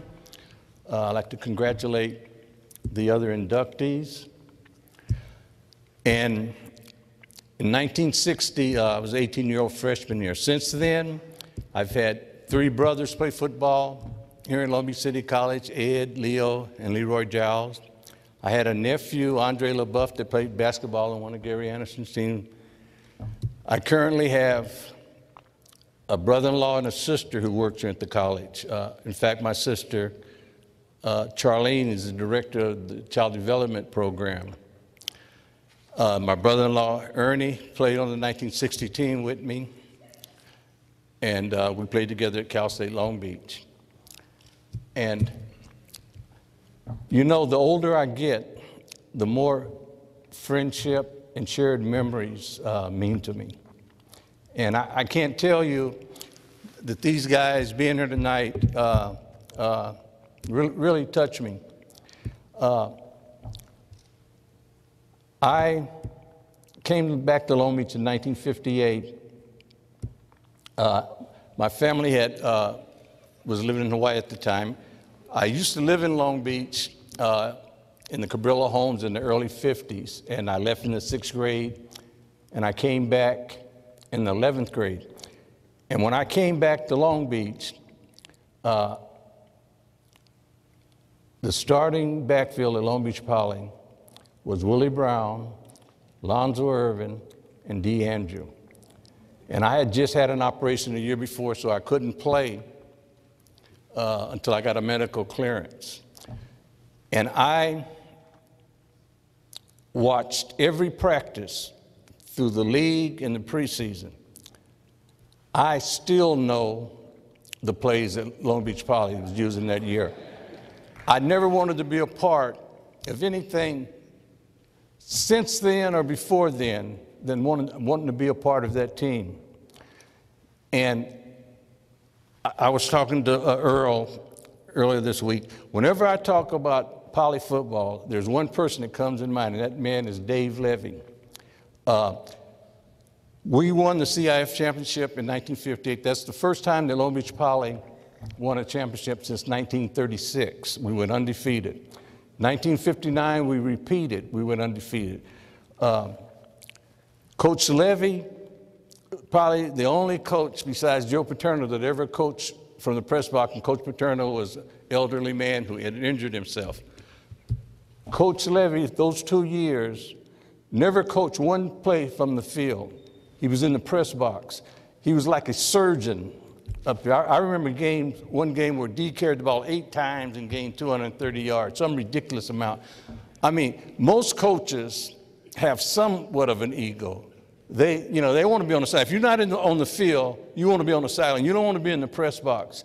And the reason I'm mentioning Poly at a Long Beach City College function is that 10 of us came from that team. It was a seamless transition. There was no problem at all coming from Poly to Long Beach City College. When we got here, there was Jim Stanglin waiting.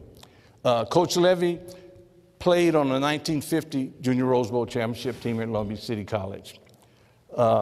He transferred to UCLA and played on the 1953 UCLA Rose Bowl team for the legendary Red Sanders, Coach Sanders. When he came back to Poly as an assistant in 1956, coached the team in 57, coached it in 58, and then went to USC and coached with Coach McKay for the next 15 years. And they won 4 national championships. They was in 8 Rose Bowls, and they won 5 of them. Coach Levy coached with the San Diego Chargers. He coached Barry Sanders with the Detroit. He's coached on every level, and I've spent 52 years trying to figure out why were we so successful. And I thought it was D&I, you know. And it really was the coaching we received. We get here at Long Beach City College, Coach Stenglen, Coach Lennon, Coach Kruger. Paul Chafe was a lot younger then, and his hair was a little darker.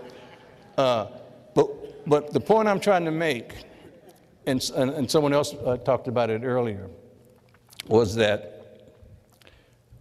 it's coaching. And it took me 52 years to learn that and observe. The best play I ever seen in the Super Bowl was this year, the onside kick in the second half. That's mind-boggling to me. That is the best play I ever seen in the Super Bowl. Those are the kind of things that good coaches provide to their team. You know, good players, good coaching, and luck. Me and Carol, in fact, I was intending to introduce Carol, never too late, Carol, my wife, and there's so many of you guys that I'm not going to try to mention any names, but I'm going to tell you this, I really appreciate you being here. I was one of those guys that played on good teams. That's my only claim to fame. I played on 3 teams that never lost any games. When we won the CIF championship in 1959, Poly did not win another championship till 1980. So there had to be something. And because Poly has always had great athletes. Dee's brother Henry, I'm gonna tell you, me and Dee never beat him in anything. I mean, we have a thing at Poly. We're proud when we hear about Long Beach Poly having the most players in the NFL. Poly's had great players. I was reading one time Poly beat a team, this is back in the 30s, 222 to nothing, a team in Arizona. And it's one of the things that the community that I come from takes pride in. That's Long Beach Poly and Long Beach City College. Long Beach City College has won 15 national champs. We were the first team to go undefeated. The 1950 team won the Junior Rose Bowl, the national championship, but our 1960 team was the first one to go undefeated. And I found out in Super Bowl Sunday that our quarterback, Dave Groff, passed away in October. And on behalf of the 1960 team and the coaches, I want to express our belated condolences to his family. Carol and I was eating breakfast one morning. It's always oatmeal. Same thing as my mother used to. Oatmeal, eat your oatmeal is good for you. That's Carol. So we're eating oatmeal, and so she asked me, she said, she started questioning me about football. Now, she's been there the whole time, and so I'm feeling a pop quiz coming on.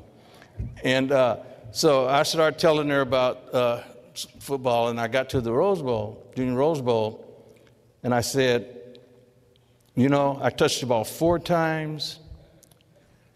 I didn't get tackled the whole game. It was like an out-of-body experience. What I was trying to say was that the team, Tyler, was concerned with Dee and Lonzo so much that they had forgot about me. So I made the mistake that it was almost like I was invisible. And so I noticed she gave me a strange look, and she looked back. She said, you know, if you get up there in front of them people talking about you made yourself invisible, I'm walking out of here. You know? And so when she turned her back, I mumbled to myself, well, I did. You know, so, now, I'm not used to being an award recipient. Those honors went to Dee, Lonzo, and Willie, and they deserved them. But I'm going to make a plug because Chick Harris, he received this award 2 years ago, and I saw him the next day, and he couldn't wait to tell me, well, I mentioned your name, Willie, and that's very flattering. And and my brother-in-law received this award last year, and he mentioned my name. So I'm going to mention Lonzo's name. And I know the committee is probably not slighting Lonzo, but Lonzo and I went to elementary school on the west side. Any speed that I was able to acquire in my athletic thing came as a result of Lonzo chasing me in elementary school. They say that if you're going to be a good running back, you got to have peripheral vision. I developed peripheral vision looking around the corner to see if Lonzo was anywhere to chase me. So I say that to say this, and I know the committee is not slighting Lonzo, because I know Lonzo, but I want to publicly say Lonzo led the 1960 team in rushing. It was Coach Stanglin, and I don't know who's responsible for doing this, but I was looking at the program, and going into the Junior Rose Bowl game, Lonzo and D had carried the ball almost the exact same number of times. Lonzo had carried the ball one time more than D had. Both of them had rushed for over 800 yards. So you could see why they could forget me in that game, because if you're coaching, those are the first two people you're going to try to stop. I mean, the balance that had occurred in that team over the course of that 9 games was amazing. That's good coaching. Coach Stanglin has won 4 national championships. He's coached 7 bowl games and won all 7. I personally think his best coaching job was at Cal State Long Beach when he had during the Leon Burns and Terry Metcalf era, because we played at Long Beach. We had a very good team our senior year. We was 8-2, but we could not beat Don Coryell's San Diego State team. We could not beat Homer Beatty's LA State team. And we played them in the last conference game, and if we could have won the game, we would have been conference champs. We had the ball on the 1-yard line with first down, and when they took over the ball, we was on the 12-yard line. We lost yards every play for 4 downs. And I remember that game more than any game that I ever played in. You know, I know I'm beginning to talk too much, so I'm going to thank you, and this is a great honor, and thank you. Don't run out. Good job. Here's your life pass. Coming up to honor Willie with his plaque is Tyler Tuiasa-Sopo. He's an all-stater. Stay up here, Willie. He's an all-stater out of Marina High School in the state of Washington. He transferred from UCLA. He's a quarterback, be a sophomore next year, projected to be the starting quarterback and have a great year.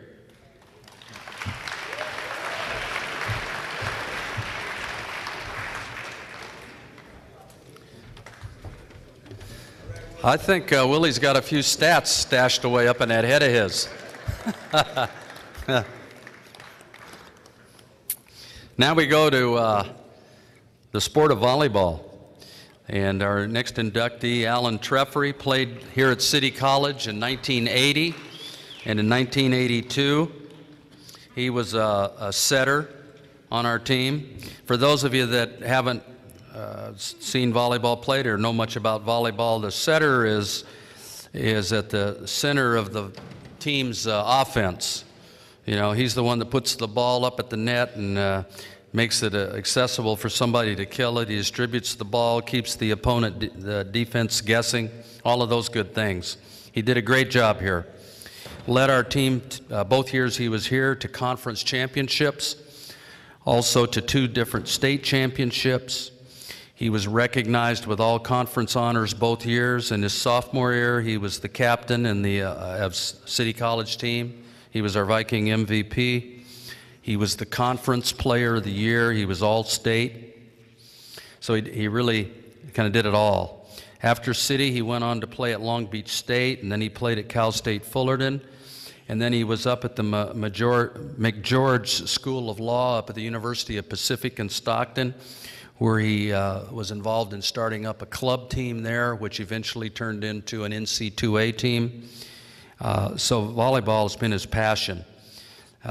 He's played For years, he played, winning a lot of grass, sand, and hard court contests.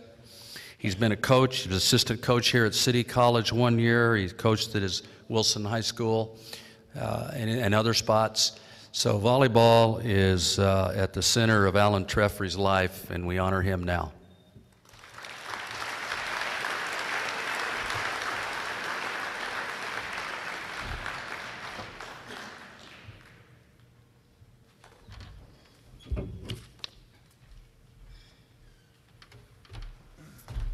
Thank you, sir.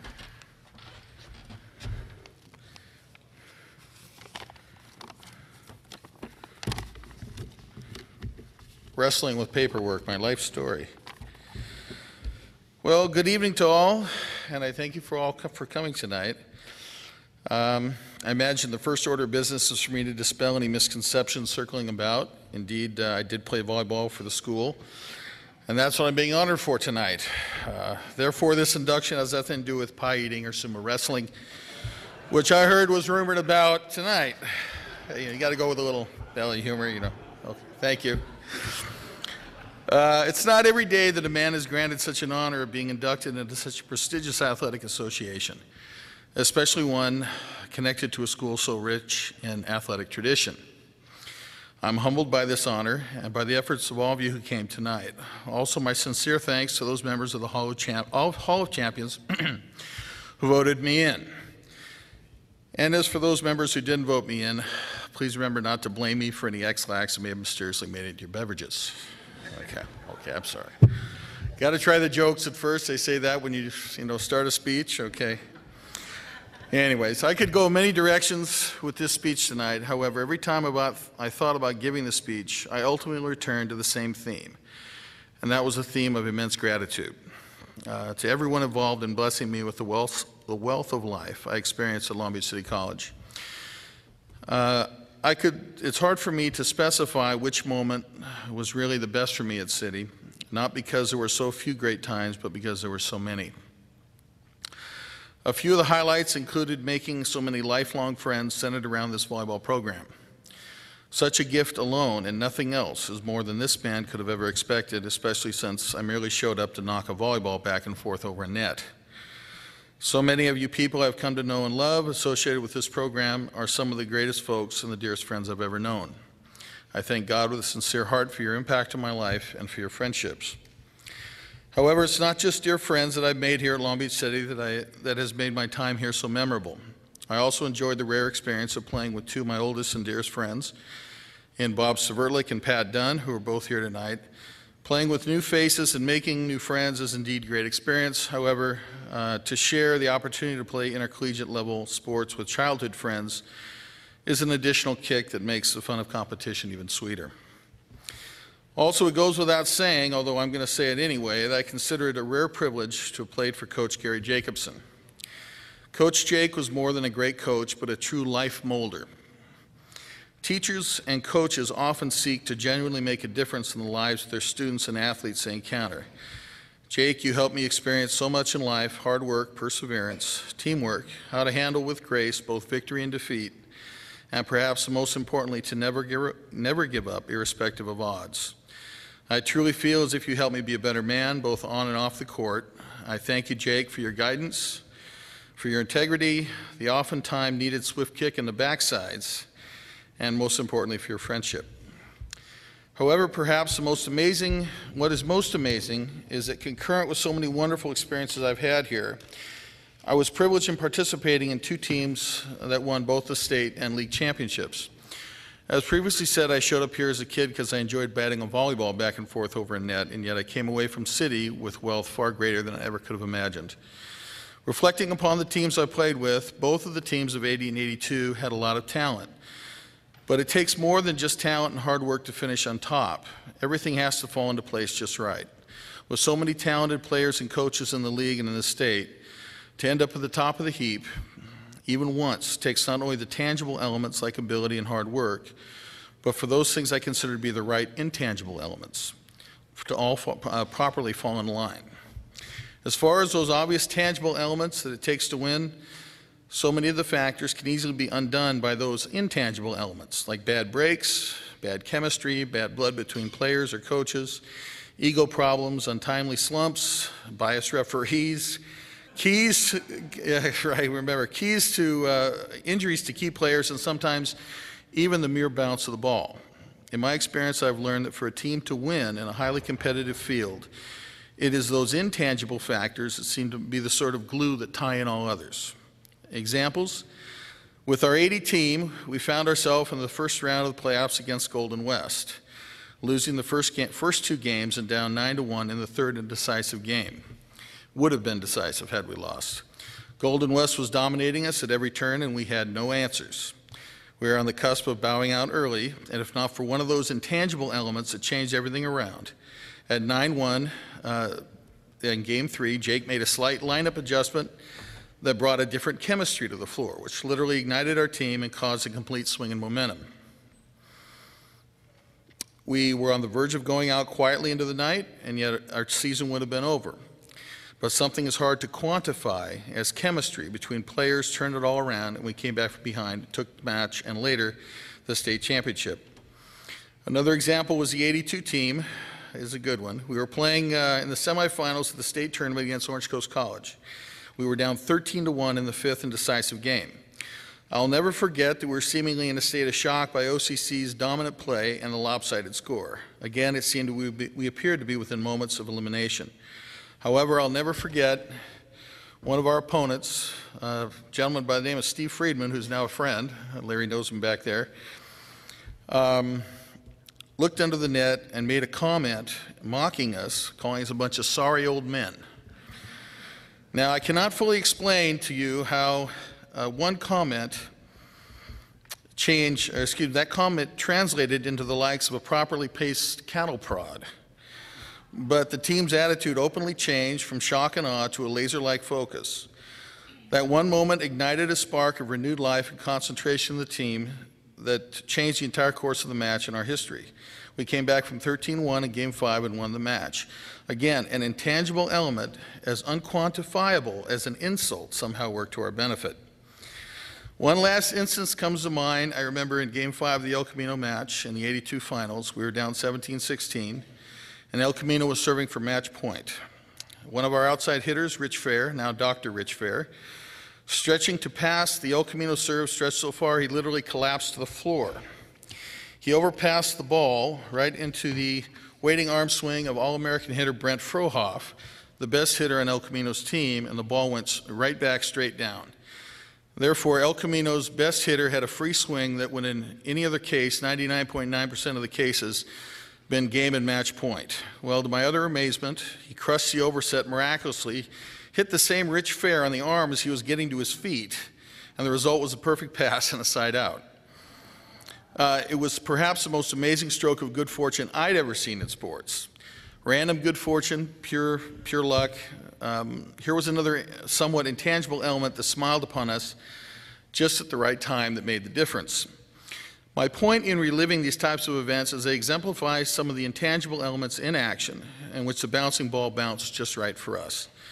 So why is it that these intangible elements worked for our favor and we won and not another team? Yes, we worked hard and sacrificed, but then again, so did others. We had no monopoly on the desire to win, nor were we invulnerable to injuries that could have somehow changed the course of our destinies. Nor were we somehow immune to the mysteries that is the adversity of the unfriendly bouncing ball. Each year, there were several other teams who certainly were good enough to win. So why us? Where I'm going with this leads me to how people label these intangible elements of all these things that fall just right into place. Various terms have been used, some calling it fate, others calling it destiny, and some say it's karma, others call it pure dumb luck. Well, as previously said, the theme of this speech is gratitude for all those responsible for a great time they had at this institution. Well, I like to think that the intangible elements that all worked in our favor for us and to win those 2 championship seasons, as well as every other gift I received associated to this place, including the friendships of so many of you wonderful people, as being touched by the grace of God. And for that, I'm forever grateful.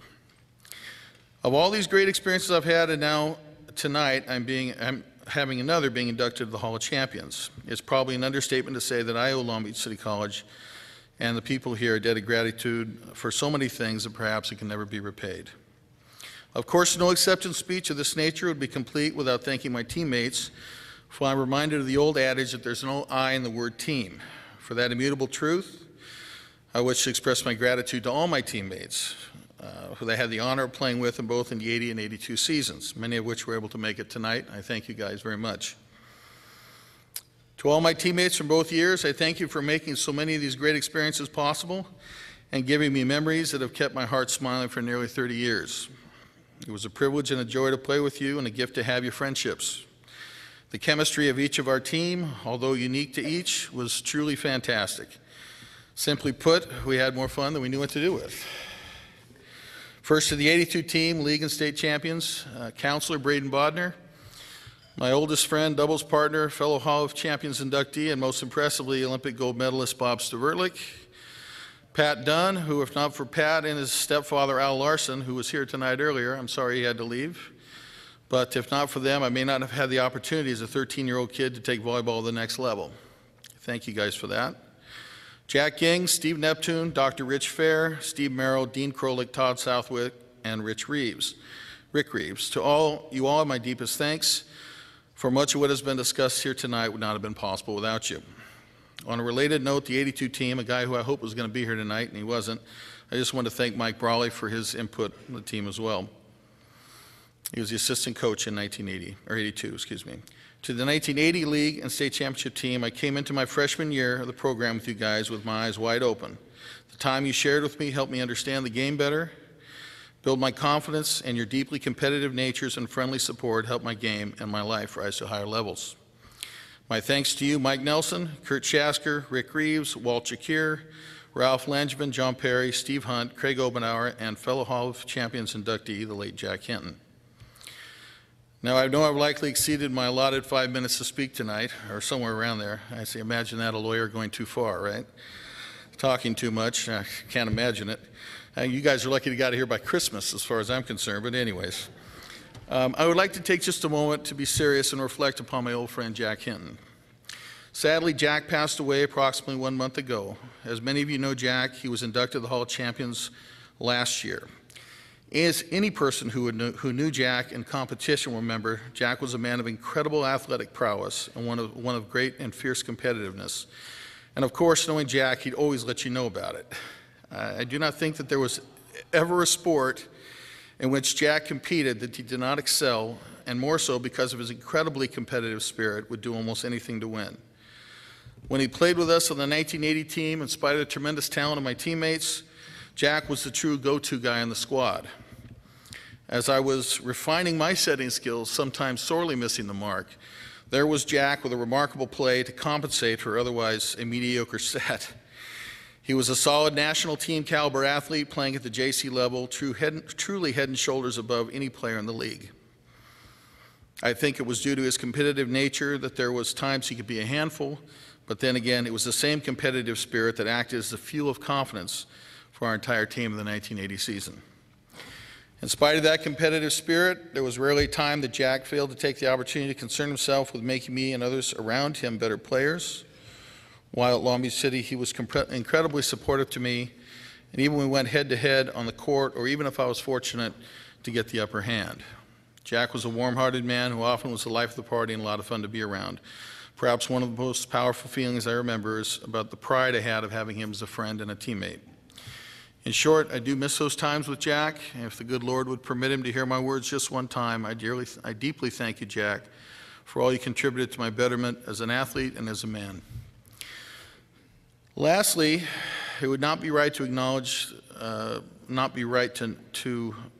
miss acknowledging the most influential and supportive element in my development as an athlete and as a man, and one of the key reasons why I'm here tonight.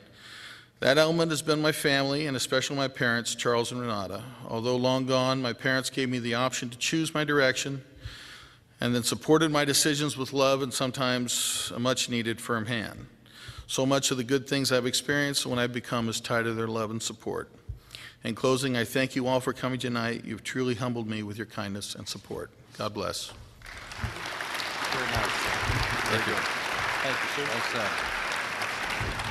Here's your proclamation.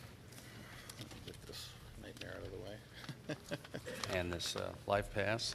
Coming up to present Alan with his plaque is Jonathan Burkhart. Jonathan is from Lakewood High School, a graduate there where he was a first team All-Moore League player for a couple of years and was on a fifth-place junior Olympic team. He's a gray shirt this year. He'd probably rather be up at Pierce with the team tonight, but this is his assigned duty tonight. So congratulations. Thank you.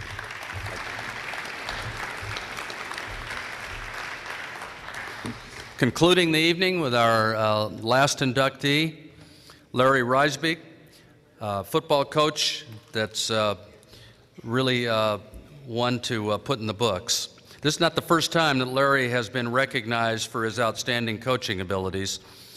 With over 200 career wins throughout his career in high school and junior college and Cal State Long Beach, it's pretty understandable that he would be in some Hall of Fames. In 2006, he was inducted into the California Junior College Football Coaches Hall of Fame, and in 2009, the College of Canyons Hall of Fame, a college he coached at previously. 83 of those 200 wins were here as a Viking head football coach, which is a city college record for a head coach. Over his 11 years, he won 71% of his games. He took Long Beach City College to 8 bowl games, a record 6 straight years they went to bowls, won 6 conference championships, guided them to the 1995 national championship, the 5th in the city college history. He was voted the South Coast Conference Coach of the Year award twice. Now that award is an award given by the athletic directors to the outstanding coach considering all teams, and twice he was the recipient of that award. He's now the athletic director. When I was the athletic director here, I felt like he was already an athletic director, certainly with the football program. I owe him a debt of gratitude for his outstanding leadership, the way he worked with hundreds of players. I know this is an honor that he is happy to receive, but I know, just knowing Larry, I know that the thing that gives him the most pleasure is the hundreds of ball players that he's helped move on to in scholarships to programs from City College. So let's welcome Larry Reisbeek.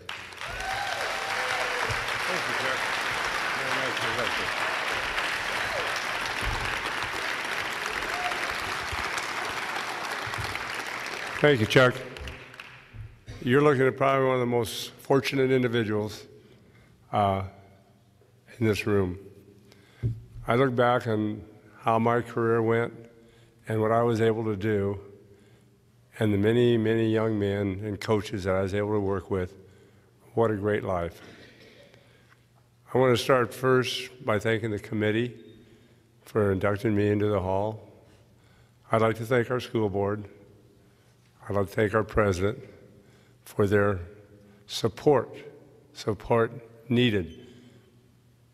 I would like to thank Chuck McFerrin for hiring me, for putting this all together, and what a great job he has done. I'd like to thank the best dean in the world, and I thank Dr. John Philpaugh, if he could raise his hand. I'd like to thank the other half, Connie Sears. I don't know where Connie is. She's probably working, but I'd like to thank Connie Sears for all her support. Christy, Lucy, the people that have worked with me here that enabled me to have a great time in athletics. I go back and I think about when my journey began, and I think about a young guy that didn't know much about sports, came from a family that was very poor. They didn't know anything about sports, but I loved football. I loved everything about it. I would sacrifice my life for it, and I met this beautiful little gal when I was 16 years old. Probably was love at first sight, although I didn't know it. I had to go through some experiences of not being the best football player, student, but with this lady, I asked her to marry me. She's here now. She's my soulmate, my partner. We'll be married 51 years tomorrow.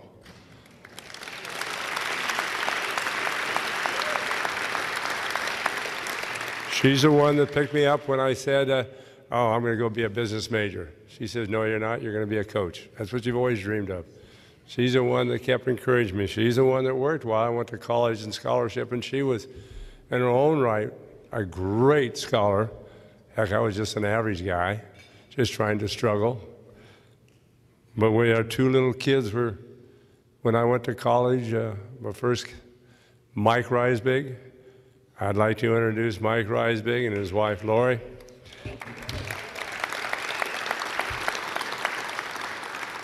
I'm going to talk a little more about Mike as we go along, and I'm very proud that he went in the same profession I did.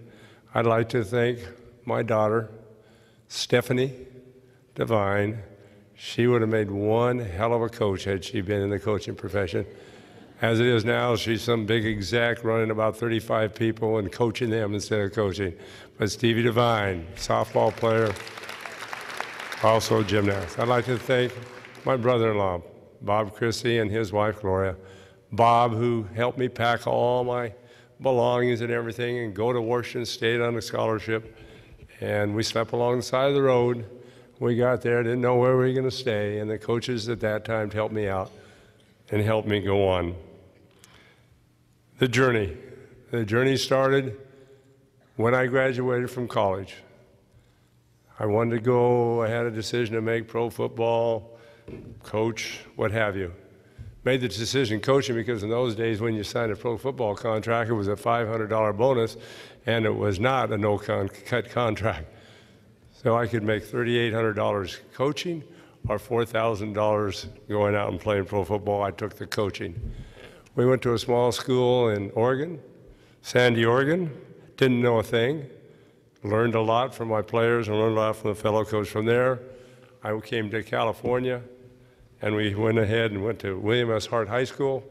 And from William S. Hart High School, I went to College of the Canyons.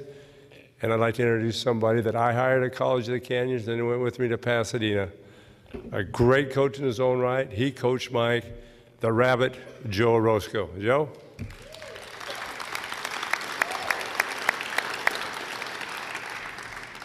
As we continue on the journey from College of the Canyons to Pasadena, Joe was at Pasadena. We were fairly successful.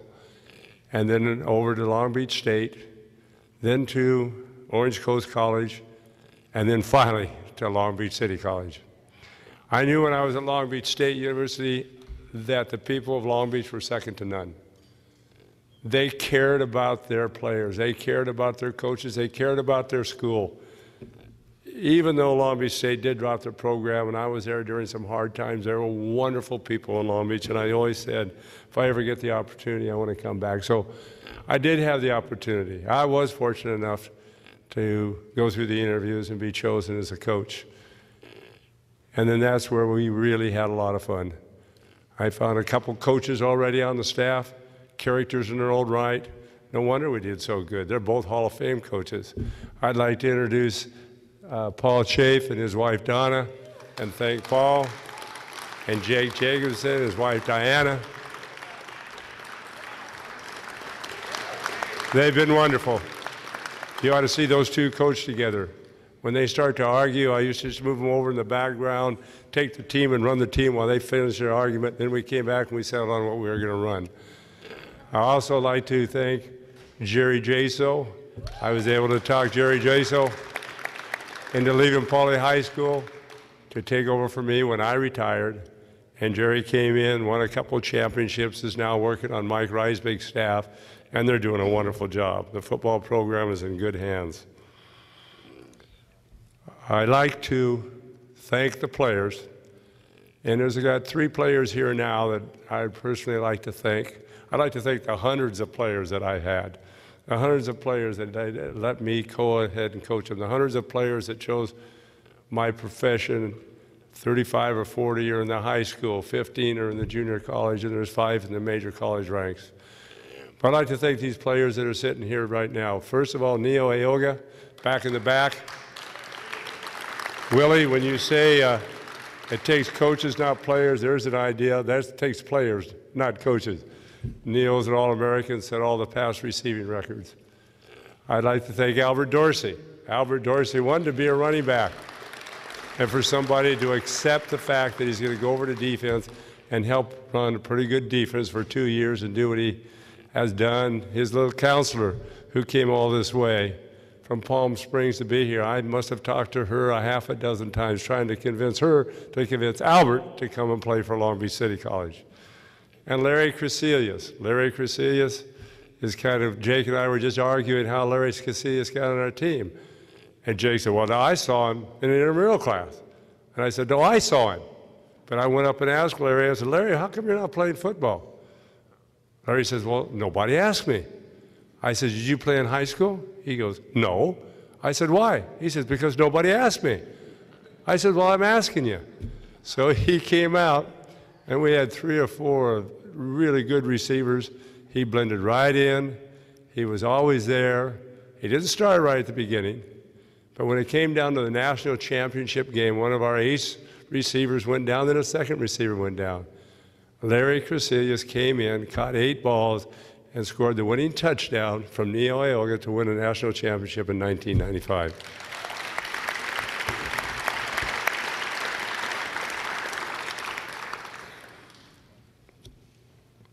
So anyway, it's been quite a journey. I'm very, very happy to be a part of Long Beach City College tradition. You folks are awesome. The players have been awesome, and the coaches have been awesome. I got rewarded every day I went to work. I got to talk to the players, see them develop, talk to my fellow coaches. The basketball coach, can you believe that? A basketball coach and a football coach getting along? But Gary Anderson was always there. We'd rag each other at all the Booster Club meetings and so forth. But the most important thing, of course, is the development of the players, to see them go on, to see them mature as men. And I'm going to reflect on one thing that hit home with me in the 70s. I knew it was there, but not till this happened that it really hit home and sealed my commitment to coaching and trying to do things right. I had a young man named Mike Sandus that played for me at College of the Canyons. He was a free safety from Granada Hills High School. He had everything, a little undersized, so he only got offered Division II and III scholarships. Mike Sandus, good looking, the girls loved him, smart, had grades. He was one of those rare individuals. Well, he played for me and he helped us win the 1975 championship at College of the Canyons. He got his dream, he got a scholarship to Arizona State. And so I was proud of Mike. You know, he did give up 2 minor league scholarships to get the scholarship to Arizona State. But about 3/4 a year later, when all this was through, I got a phone call from Mr. and Mrs. Sandus. And they asked me if I wouldn't mind going to the hospital and talking to Mike. He'd been very ill. And they told me, don't be startled, because he's lost a great deal of weight. He has cancer of the spine. So I went there, and what I saw, I could hardly hold back my tears. Here he is, just 19 years old, in bed, must have weighed 95 pounds. And he recognized my sorrow, saw my tears, and he says, Coach, don't feel bad, don't feel bad. You know, I've been 19 years old. I've been blessed to play the game of football. I've been blessed to be with the team, been blessed to be with my coaches. He asked me to do his eulogy, but what a wonderful thing and what an impact we as coaches have on players. From that point on, every team I've been at, I always had the most inspirational player of the year, Mike Sandus. But what an inspiration. And that's what I've always tried to do, try to make it a first class, do things right, and have my players go out better than they came in. I want to thank everybody. Thank you.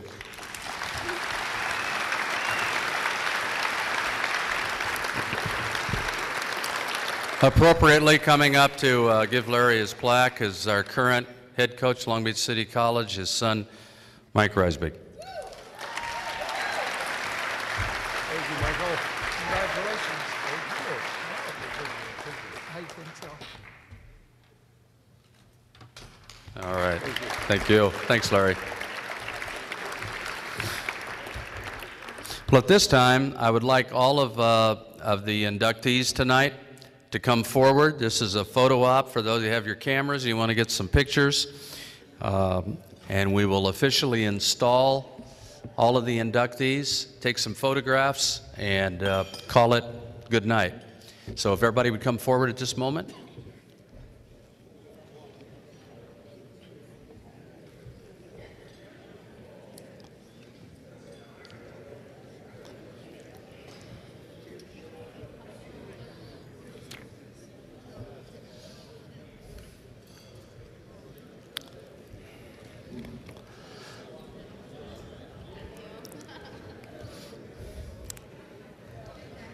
Okay, we got everybody up here.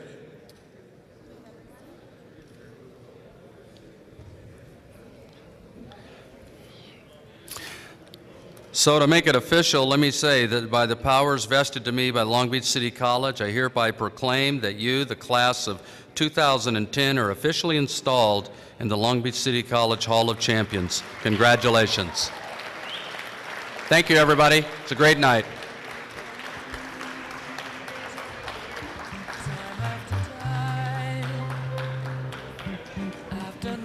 Sentence, but committed no crime, and bad mistakes